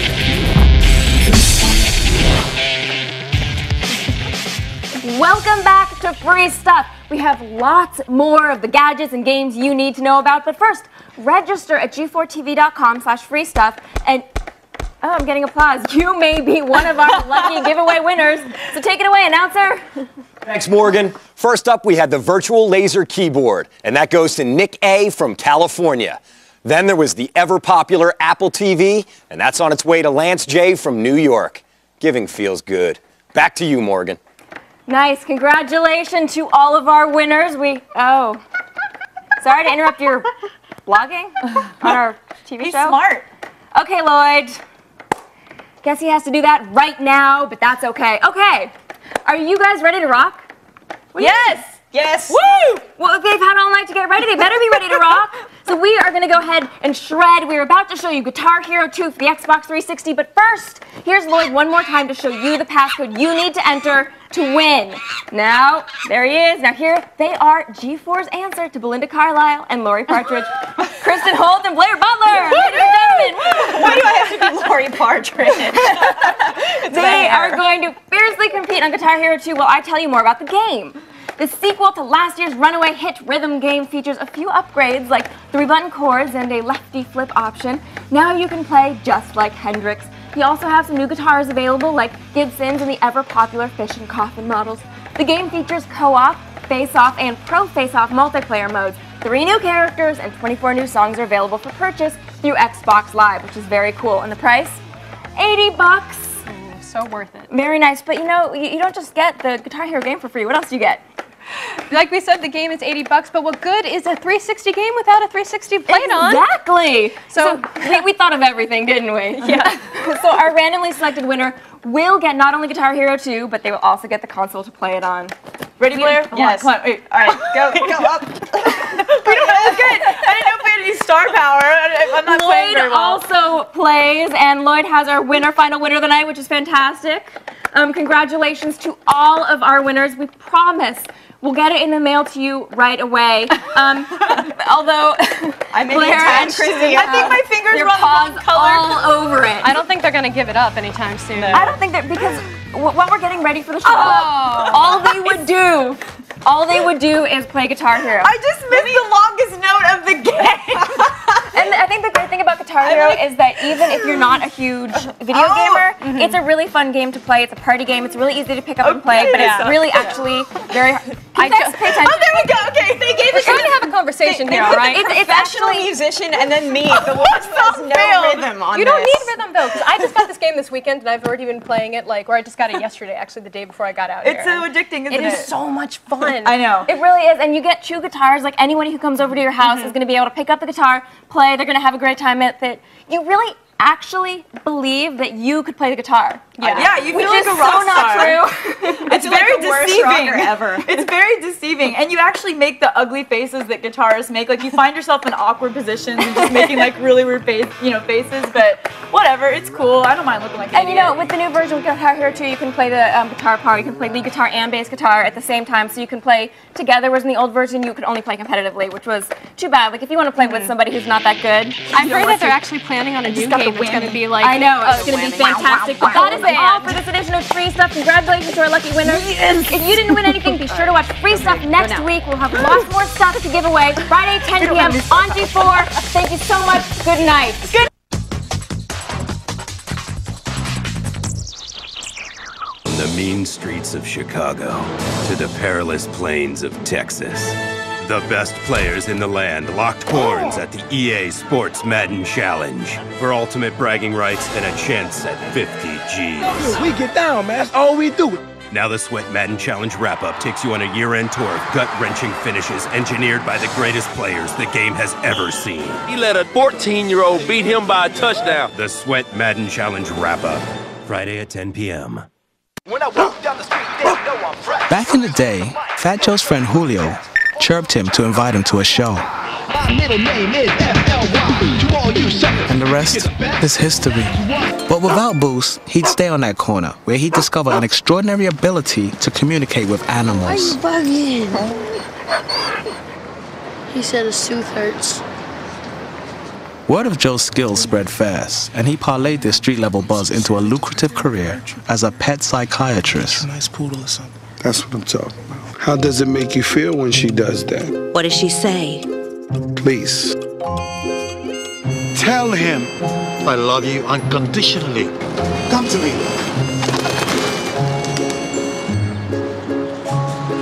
He'll come back. But luckily for us, and for Fat Joe, he has Boost Mobile. Where you at? Are you ready? Play hard. It's almost as exciting as anime porn. Yay! Go wild. This is a great job I got here. I say no more! Join the fun. Everybody's feeling good. All new Tech TV Late Nights. X-Play at 11, Unscrewed at 11:30, The Screensavers at 12. Only on Tech TV.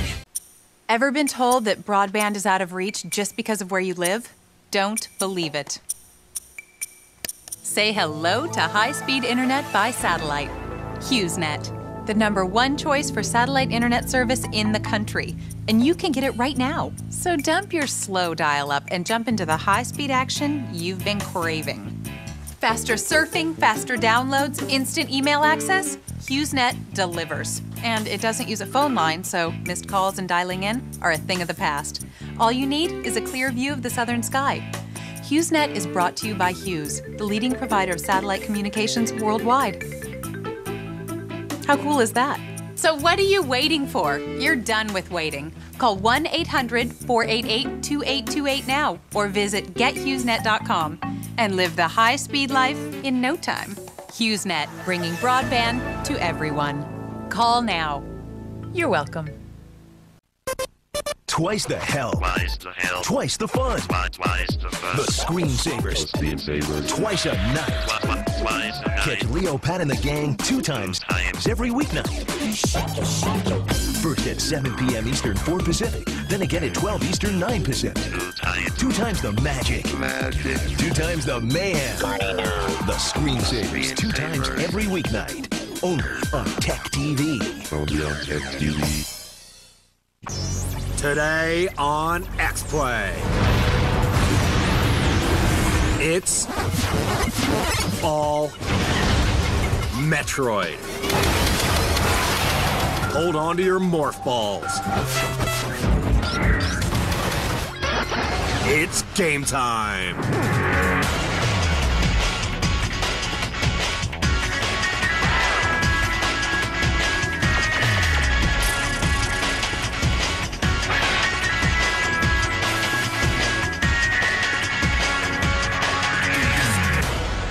Composed by Hirozaku Hip Tanaka, it's Adam Sessler and Morgan Webb. Hello and welcome to X-Play. Nearly 20 years ago, Metroid was first released for the NES. In the following years, the Metroid series has contributed some of the most impressive titles for the Nintendo consoles. And Metroid Pinball. Which was honestly pretty good, and every series makes the occasional strange choice, like the last season of Roseanne. Or X-Play since the 4th episode. Yeah, but we had a hell of a 3rd episode. But today we're going to look back at the Metroid Prime series from Metroid Prime all the way to Metroid Prime 2. And later in the show, we'll give you our first look at the new Metroid that's coming out next week, Metroid Prime Hunters. Yay, we're topical. We're addressing issues ripped from the headlines, just like Law & Order SVU. And that's the kind of quality programming you can only get on G4. And Emmy Award-winning Fastlane. I want an Emmy. No dice. All I can offer is this look back at the Metroid story so far. With all the Metroid prequels and sequels that have come out, don't worry if you're completely confused by the series' complex plot. X-Play has you covered. We'll put the games in order of the storyline and break down what's happened so far. It all started with Metroid for the NES. Mother Brain, the leader of a group of space pirates, is out to snag all the Metroids, adorable little critters that are hell-bent on sucking the energy out of all living things. Unfortunately for her, Mother Brain doesn't plan on your ability to shoot all living things. Of course, the game's big shocker was the surprise ending, where you find out Samus was a woman all along. It's like the Crying Game in deep space with fewer penises. The events of Metroid Prime for the GameCube take place right after the first game. You destroy a space pirate operation on a station orbiting Talon 4. You pursue the bad guys to the planet's surface, and along the way, you'll lose all your powers and gadgets. That's right, you have to regain them all from the ground up. Yep, that happens to Samus a lot. Metroid Prime 2 Echoes teams you up with an ancient alien race called the Luminoths. Yeah, they're basically big mosquitoes. This entry features the ultimate Nintendo cliché, the light and dark worlds. Use your fancy new weaponry to take down the bad guys and kill your pesky doppelganger from the last game. Metroid 2, Return of Samus, picks up shortly after the events of Prime 2. In this Game Boy installment, you go to the Metroid's home planet of SR388 and kill. Once you take out the Metroid Queen, an adorable baby hatches who thinks you're his mama. That very same Metroid baby gets stolen by bad guy Ridley in Super Metroid for the SNES. You have to fight your way through a rebuilt space pirate base and kill Mother Brain again. Fortunately, the Metroid hatchling you saved shows up just in time to power up your weapons and help you take her out. Metroid Fusion for the GBA picks up shortly thereafter. Since you wiped out all of the Metroids, you completely screwed up the food chain of their home planet. The parasitic virus they used to eat, called X, is multiplying to dangerous proportions. Unfortunately, you get infected by the parasite and have to inject yourself with DNA from the Metroid hatchling in order to survive. Ew. Samus wipes out the parasites and restores peace in the universe, at least until the next Metroid game. Oh, Metroid, you had me at Space Bikini. It's fascinating to see all the best Metroid moments strung together like that. All the best moments of Samus's life strung together like pearls. The best moments of my life. You were supposed to make a pearl necklace joke there. Well, sorry, it's just a little awkward when you realize your greatest achievements of the past 20 years all involve a woman in a mech suit killing giant brains. Look, Adam, there's nothing to be ashamed of. There are thousands of kids wasting their youths on way stupider games. Really? Yeah. There are kids out there wasting the best years of their lives on Gemstone 3 and Xenosaga and lesser Gundam games. Yeah! Yeah, so if you've never been in love, so you've never played a sport, it's okay, because you did it with Samus. Yeah! But for all of those of you who didn't put the sweat into Metroid Prime to make it to the end, here's a look back at the final sequence in a classic edition of X-Play Spoiler Theater. Yeah! In Metroid Prime, the ultimate showdown is with, you guessed it, Metroid Prime. Prime takes two different forms. The first form is like a huge crab.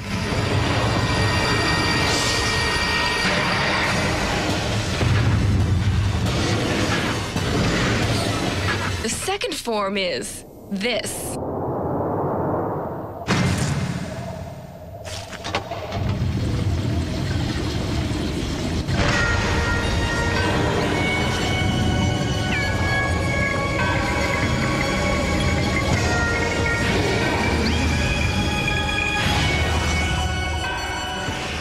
After you've dispatched both forms, the ending proper begins.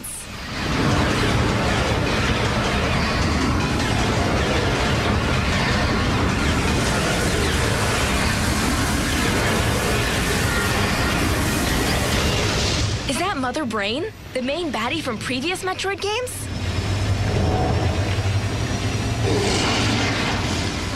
It can't get Samus.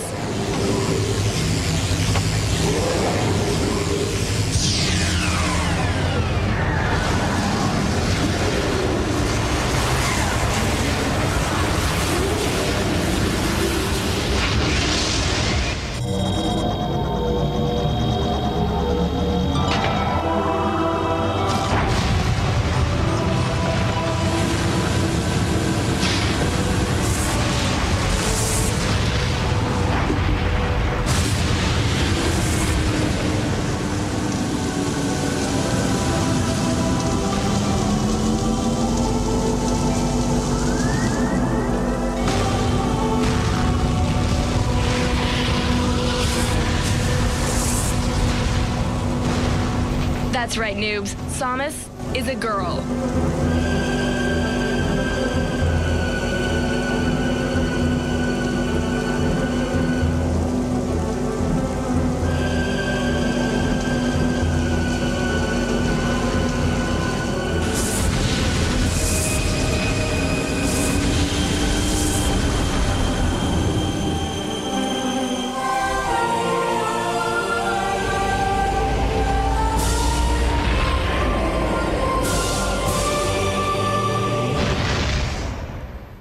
Now, if you've been diligent enough to complete the game with 100%, this is what you get.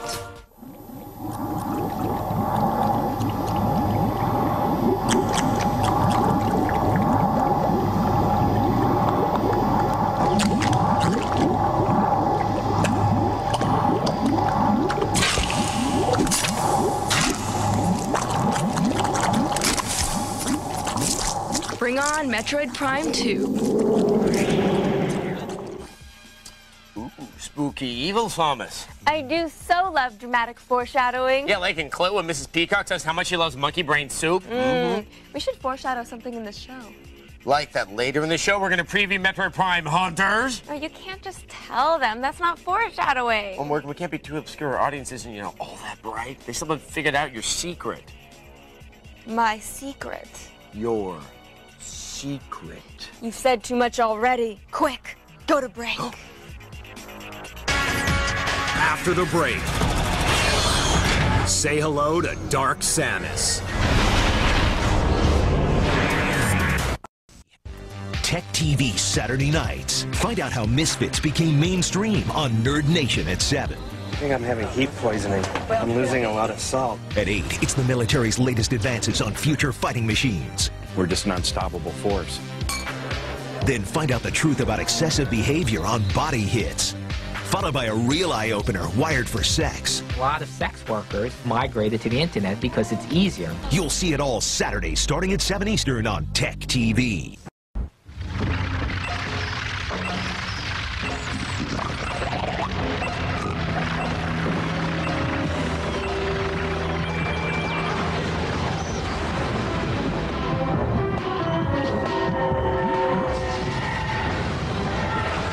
Sometimes what you're looking for is looking for you.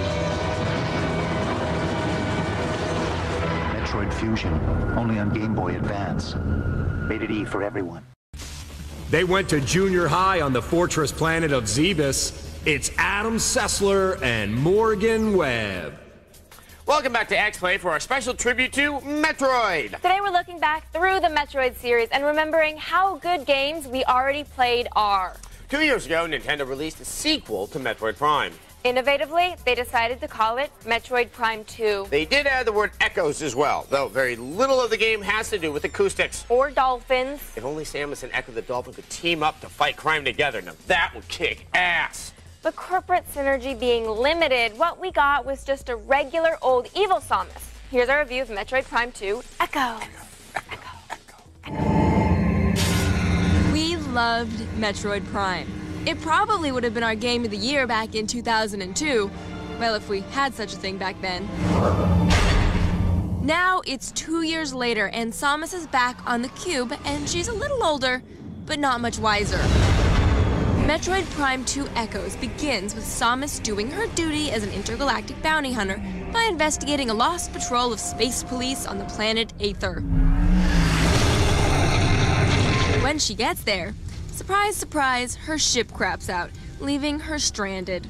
She eventually stumbles upon the Lost Patrol's ship, where she finds that bad things have happened.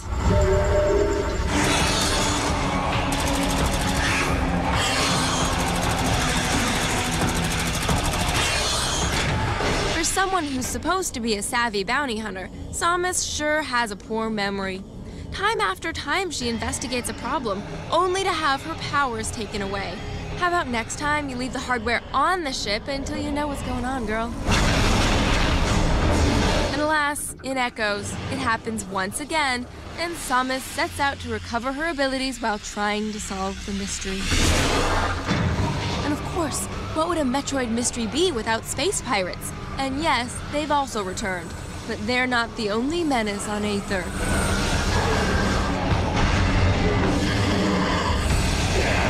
And then there's Dark Samus, who obviously isn't a girl.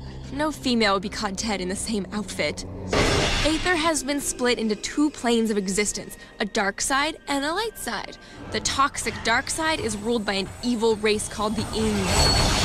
Squaring off against foes in the dark world is annoying, because Samus must stay under protective umbrellas or lose extra health. The light-dark mechanic is more irritating than innovative, and many times you'll have to pull a carry and flip-flop from one world to another just to solve a simple puzzle.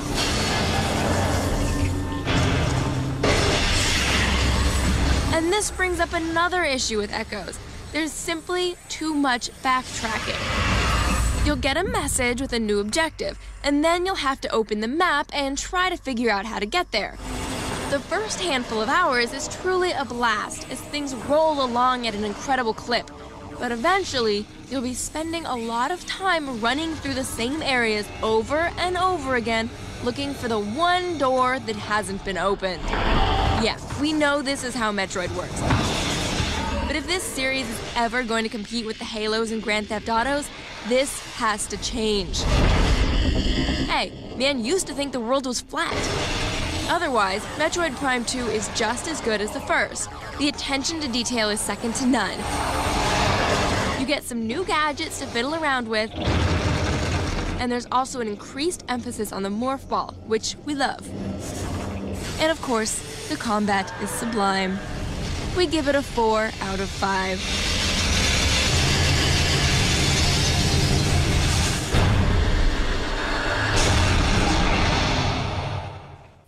Playing games like Metroid Prime 2 or Prince of Persia: The Two Thrones always makes me wonder what evil Adam is like. He's probably a brunette. Yeah, and I imagine he's got stronger bladder control than me. It's hard to be evil when you're doing the pee-pee dance. Yeah, I always wonder what good Morgan is like. Probably a lot like Reese Witherspoon. But deadlier. In a moment, you are the ball.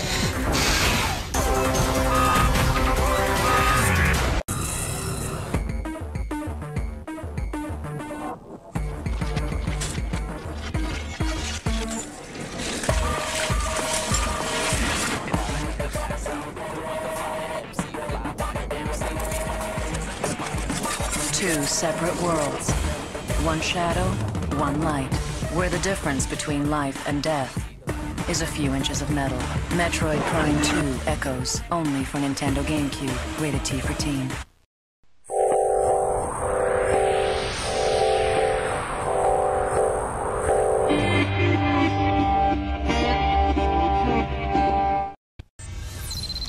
You can call them Justin Bailey. It's Adam Sessler and Morgan Webb.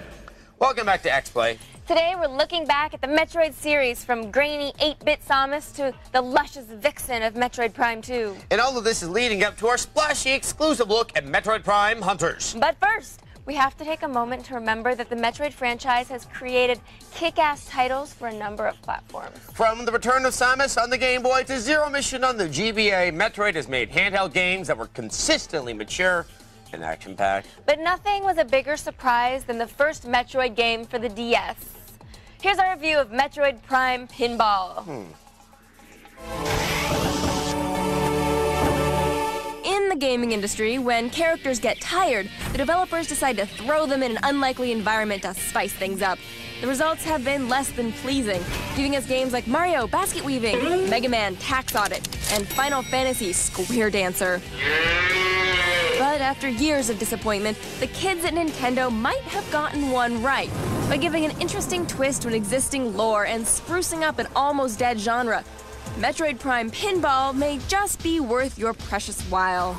The story revolves around Samus, the greatest female action hero since Ripley. Wait, who am I kidding? There's no story. Our hero decides to be the ball while being flung around a pinball table in every possible direction. But this game isn't only about flippers, bumpers, and ramps. The developers included some familiar characters to add difficulty and take full advantage of the Metroid license. After satisfying certain requirements on the table, you can roll into a special area and transform back into a human. This gives Samus the chance to unleash her fury on a bevy of Shriek Bats, Beetles, and such. And like most pinball games, the longer you keep your ball in play, the more rewards you can receive. Oh sure, you get the usual multi-ball mode, but here they call the balls clones. Clever. You get to take a stab at some mini-games as well, like wall jumping in a rainforest and pest control Metroid style. You can also work to a battle area to duke it out with the big boss dominating the top screen. The only major problem is the table itself. The game takes advantage of both screens, but there is a huge David Letterman gap between them.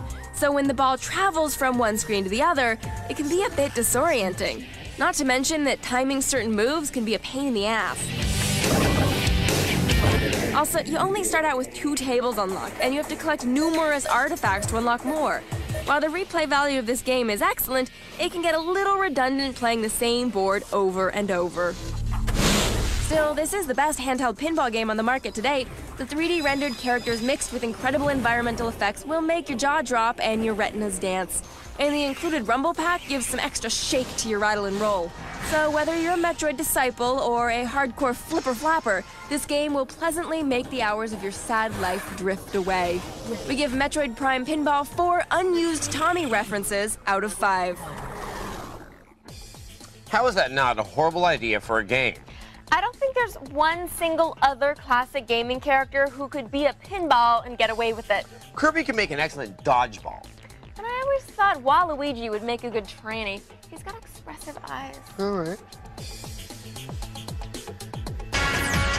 Up next, our Metroid Prime Hunters preview.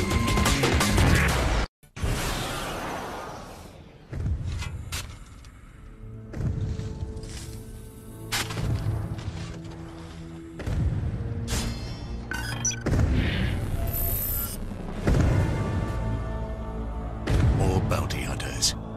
More ways to die. Metroid Prime Hunters. With Nintendo Wi-Fi connection, it's multiplayer gaming at its most deadly. Only for Nintendo DS. Rated T for teen. Later, they will complete this episode in a 13-minute speed run. It's Adam Sessler and Morgan Webb. Welcome back to X-Play.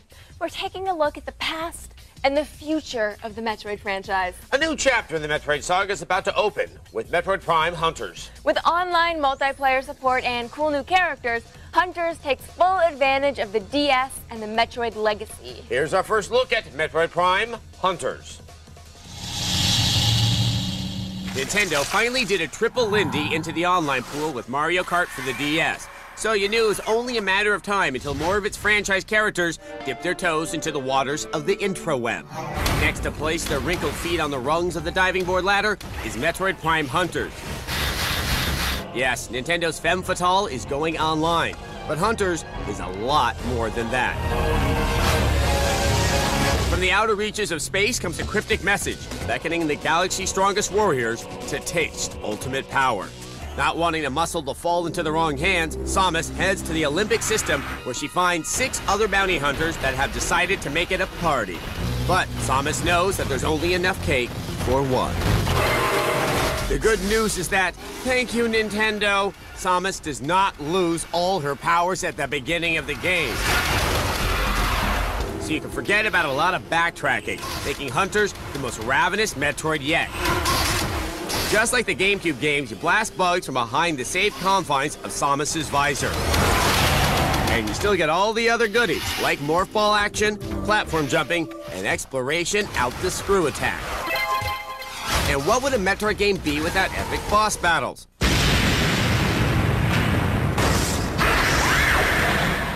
You'll get plenty here, including this grandiose throwdown with a wooden pole. You'll also square off against all 6 rival bounty hunters. And it's hard to deny that this game is brimming with Metroid DNA. As surprisingly robust as the single-player mode is, the multiplayer options are what will keep Metroid Prime Hunters in rotation long after most handheld games have stepped off the dance floor. You can blast it out with up to 4 players online or off, with plenty of customization to use across more than 20 different maps. This is where you'll get to know the 6 new bounty hunters. Each has its own alternate form and fighting style. Candon will turn into a slug, while Weevil morphs into a gun turret. Mastering each hunter's skill is the key to survival. As the first handheld 3D Metroid, Hunters may finally get you to stop playing Mario Kart. Get ready for all the ball rolling and space pirate blasting you can handle when it touches down this winter. Shooting slugs. That's quality gameplay. Morgan, remember that secret you were foreshadowing earlier? Oh yeah, my big secret. I am a woman. The hell you say? Yep, X chromosome, small occipital ridge, the works. I think you know a person. I always assumed you had long hair because you were a hippie. Nope, I'm a lady. I got a purse and everything. Really? Yeah. You know, do you have that thing on the back of the head? Hmm? No, you don't, because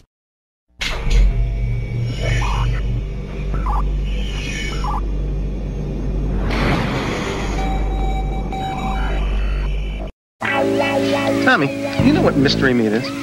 No, sir. Well, that's what's in those formed and pressed nuggets that you've got here. That's a pity, because you could be having KFC popcorn chicken. All white meat chicken, crunchy on the outside, juicy on the inside. Isn't it time to try lightly breaded KFC popcorn chicken? Get an individual size for only $1.99 or a family size for $6.99. This is springy and spongy, not worthy of a fine young man like yourself. Here you go, Tommy. Have a nice day. There's fast food, and then there's KFC. You found the G-spot. Unscrewed with Martin Sargent's next. Coming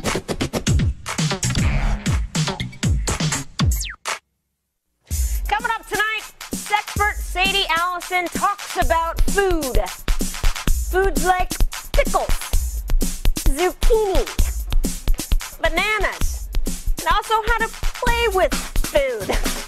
Plus, a man whose idea of public service is to berate concertgoers for their crafty taste in music using a megaphone.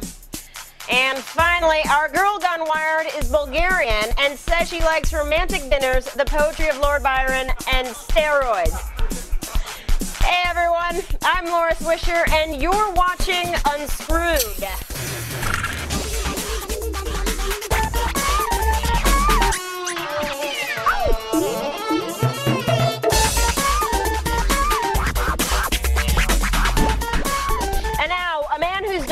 Warned him to get off the steroids because, quote, he was way too muscular.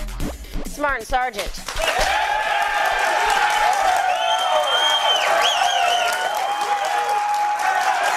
How you doing, everyone? So great to have you all here. Thank you very much. Martin, what was this?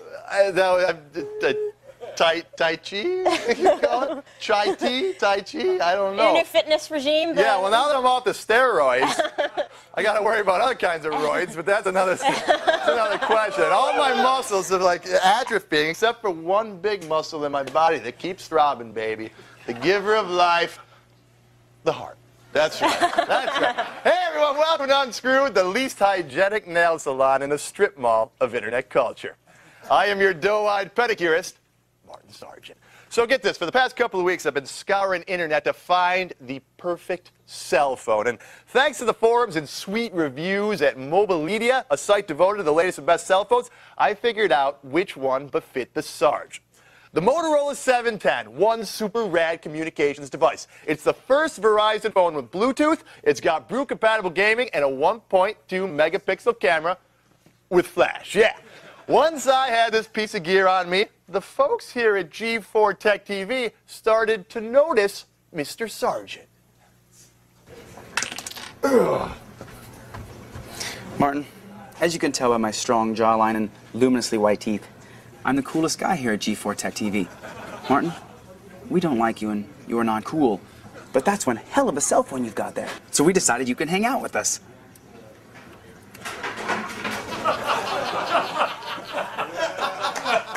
Yeah. See, I'd always dreamed of hanging out with the cool kids, and now I was one of them.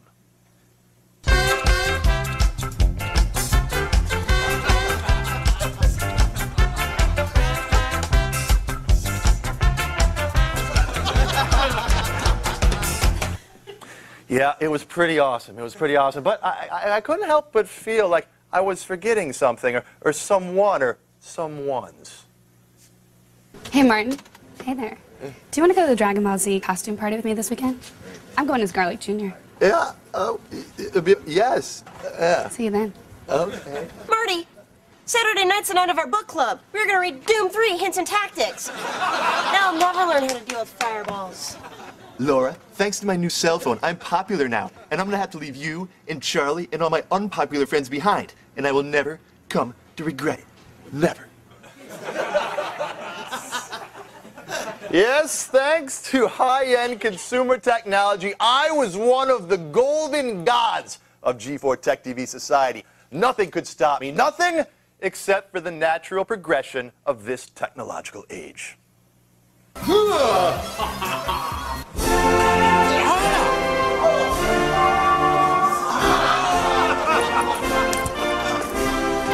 This is the Motorola XX9. It's the finest piece of telecommunications equipment out there, and it does everything. I'm making toast. It acts as a taser. And as you can see, this phone drowns out the ringtones of other, lesser phones to exert territorial supremacy. Okay, no touching. No touching. Thus ended my glorious days of popularity. Because, TV friends, technology can make our lives easier. It can make our lives more fun. It can bring us pornographic pictures of women who would never, ever, ever, ever, ever speak to us in real life. But technology can never replace real, good friends. Wow, Charlie. I didn't realize the inability to hold both a flashlight and a gun at the same time could affect your life so much. How did the flashlight mod affect your life, Marty?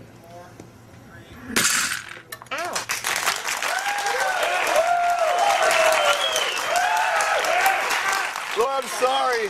I'm sorry that I left you for all the cool kids after I brought the cool cell phone and everything. They just seemed so cool. They started hanging out with me. That one guy had all the white teeth and everything, and it just seemed like a really fun thing to do. And like, you guys are kind of dorky and everything, and I kind of want to hang out with all the cool kids, but I'll never do it again.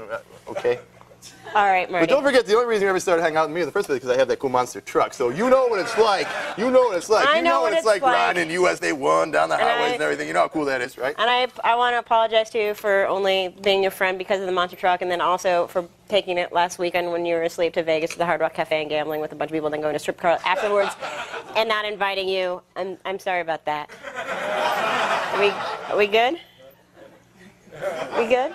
I'm getting a better cell phone, man. I'm getting a better cell phone. Hey, tonight's show just keeps oozing, and they tell me not to pick at it, but I just can't help myself. We've got roving music critic Evan Lerton here to shine the light of truth on people with bad taste in music.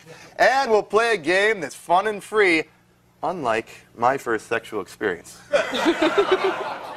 And then Laura and I will visit a Yu-Gi-Oh! Fan board and try to pick a fight with an 11-year-old.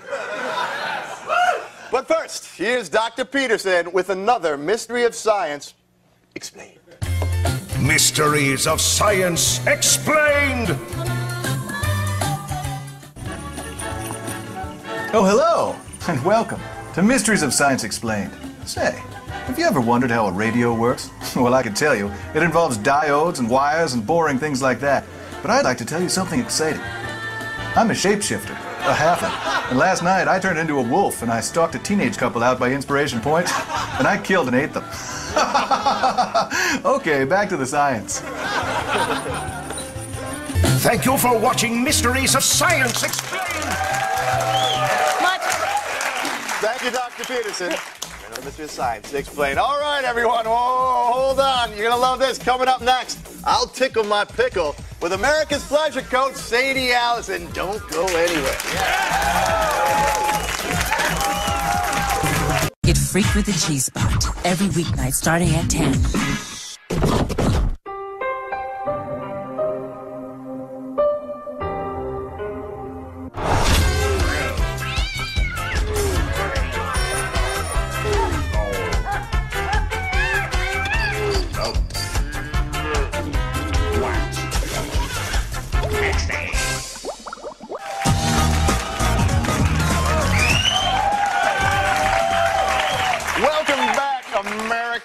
An Unscrewed favorite is back tonight with their newest book, Tickle His Pickle, your hands-on guide to pickle pleasing. Here's Sadie Allison. Sadie! So great to have you here, Sadie Allison. All right, get it all over with. Sadie. Okay. You're America's Pleasure coach. We love having you on the show. I love your website, ticklekitty.com. Here's a little complaint I have about your website, though. Your website is all about chicks. And usually when you come on a show, you bring the vibrator and the dildo and all the toys for the chicks. Well, finally, you've done something right. You wrote your new book, Tickle His Pickle. Why'd you do that? Plain and simple, I want men to be pleased, and I want women to know how to do it. All right. Okay? Because one of the most fundamental and common activities that happen in the bedroom is this type of pleasing. But the problem is, where do women ever learn the right techniques? So I wrote Tickle His Pickle to provide over 50 different types of sensations and techniques so women can really do it right. How to shop at the deli. How to go to the deli. Exactly. So you wrote a book about pickles, did you? Yes, I did. My pickle's dripping all over my desk right now. Seriously, my pickle has lost a lot of its crunch. Is there anything I can do about that? You know what? There's a whole chapter in Tickle His Pickle on that, too. Oh, yeah? So what's the number one thing that men and women can do to really make that experience, how do I say it, down there, an outstanding one? Well, first of all, communication is always the baseline for anything when it comes to sexuality, or just in life in general. But what I say, and I've interviewed plenty of men about this, the number one thing that I hear that men want the most in performance is enthusiasm. Yeah. You would much rather have a woman... Enthusiasm. Yeah. Exactly. Got to act like they really love doing that. Exactly. That's much better than having someone that doesn't... It's better to have someone that is enthused about it and maybe isn't that good than someone who's great, but she's not really You don't want right? to see something like this, like... Yes. See, the point is, I think, is like... Get it away! Get that pickle away from me! Oh! I think it's like some pickles are really, they're delicious, they're great, you know. Other pickles, not as great, although, you know, there's, some women prefer, cute little pickles, and others prefer, heftier other ones. kinds of pickles. Absolutely. And really, you gotta get a pickle that you like. And every pickle has a different taste and a different smell, and That's there's right. all different ways to take care of it. Well, this has been a fascinating little look at female desire, but let's move on. In the book, you touch on a few of the lesser-traveled areas of the anatomy, like something called, maybe you can explain these things as I read a lot of the terms, the taint. The taint. Okay, that is an area on the man's body.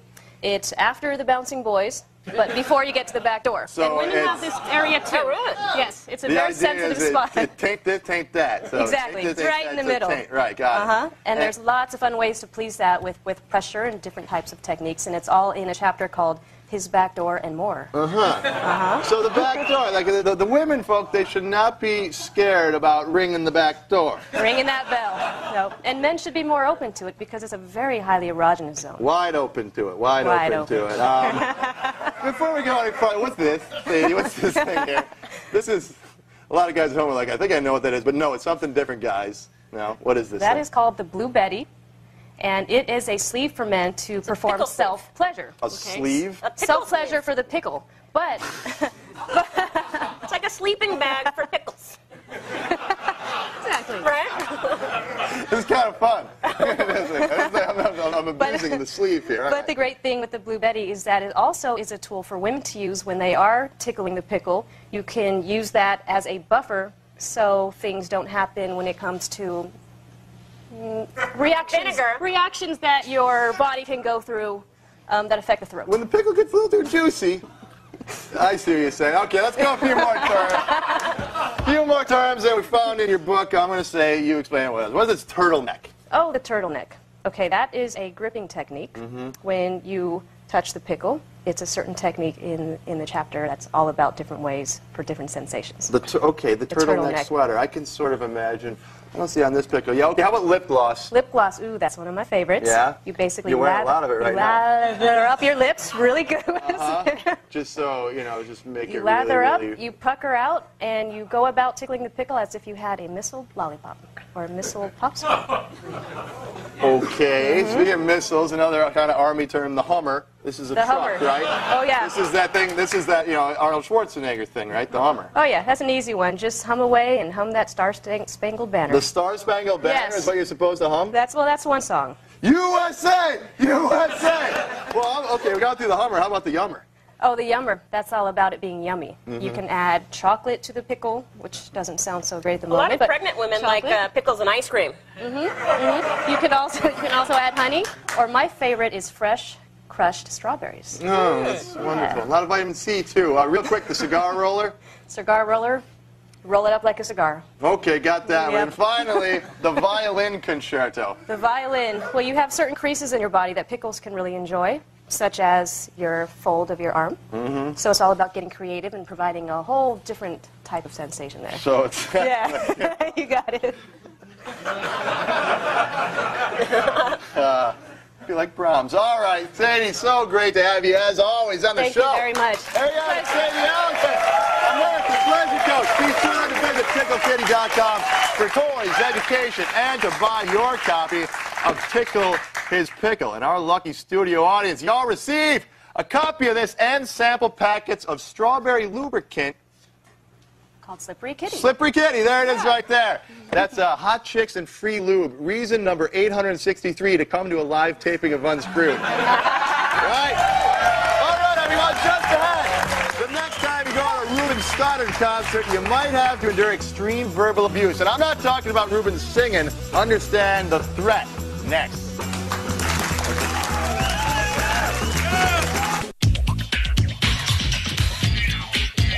The Screensavers, weeknights at 7 Eastern, 4 Pacific.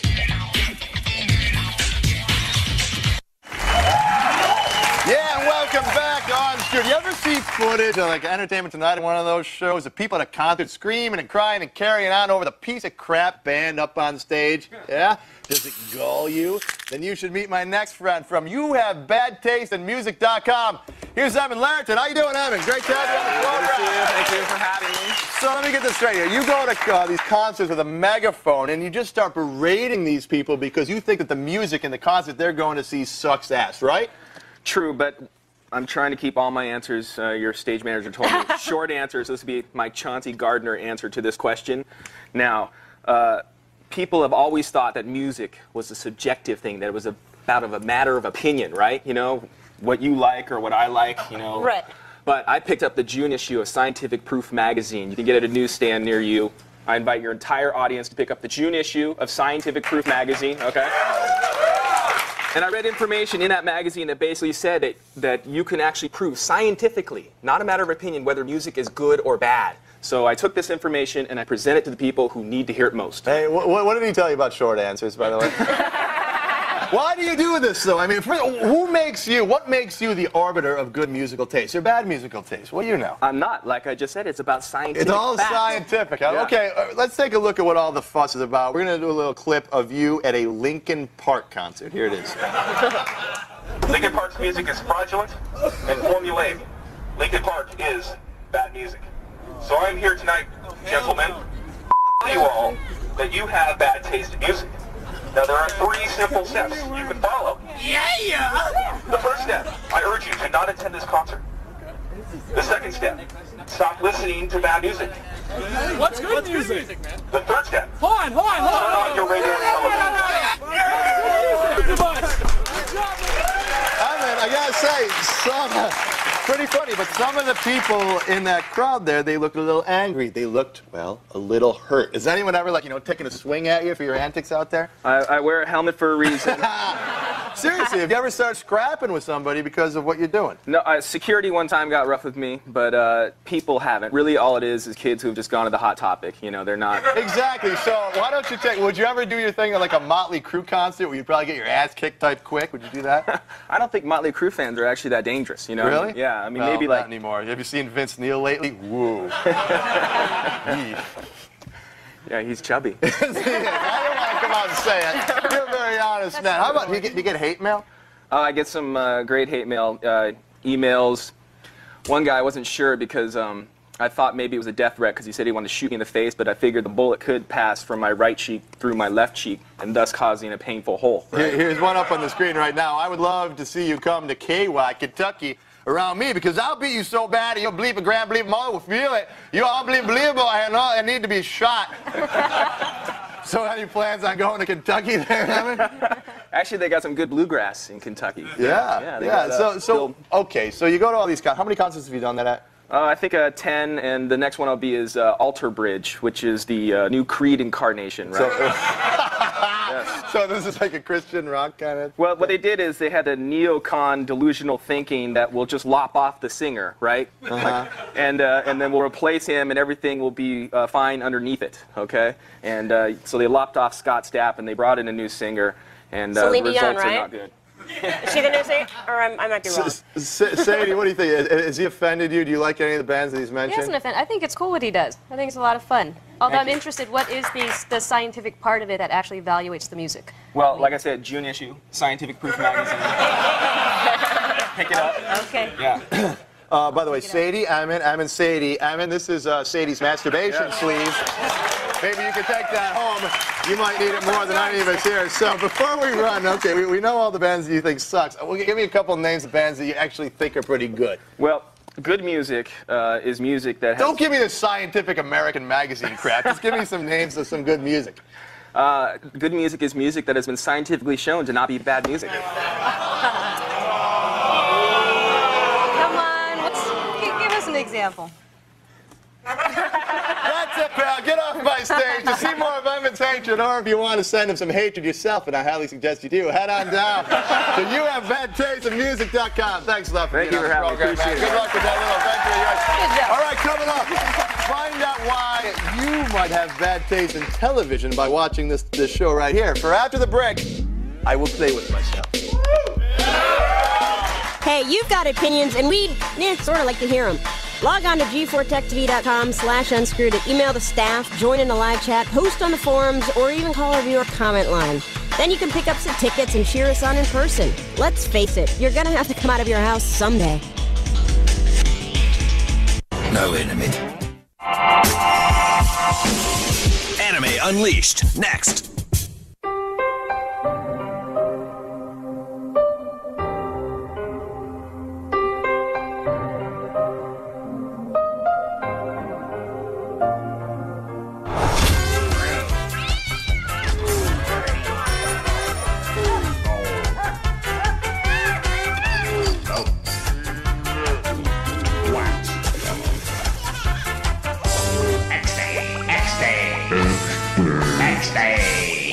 See the best, greatest, biggest, shiniest, coolest, and blinkiest new stuff coming next year when the Screensavers goes live at the Consumer Electronics Show January 6th and 7th at 7 Eastern. And welcome back, everyone. Well, I think we have just enough time to play with ourselves.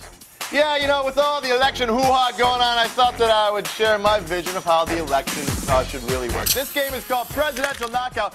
Basically, I'm going to kick the ass of either Bush or Kerry. Who should I beat up, audience? Okay, I heard Bush. All right, so that's what we're going to do.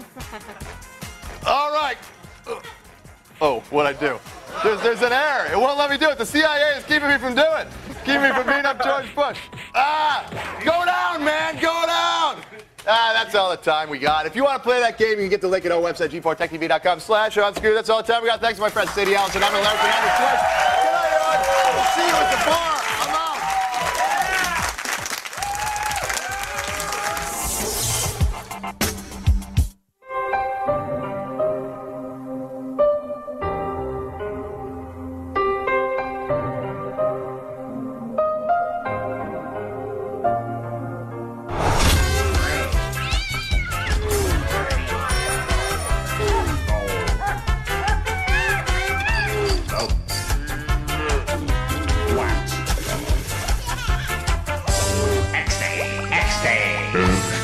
Next day.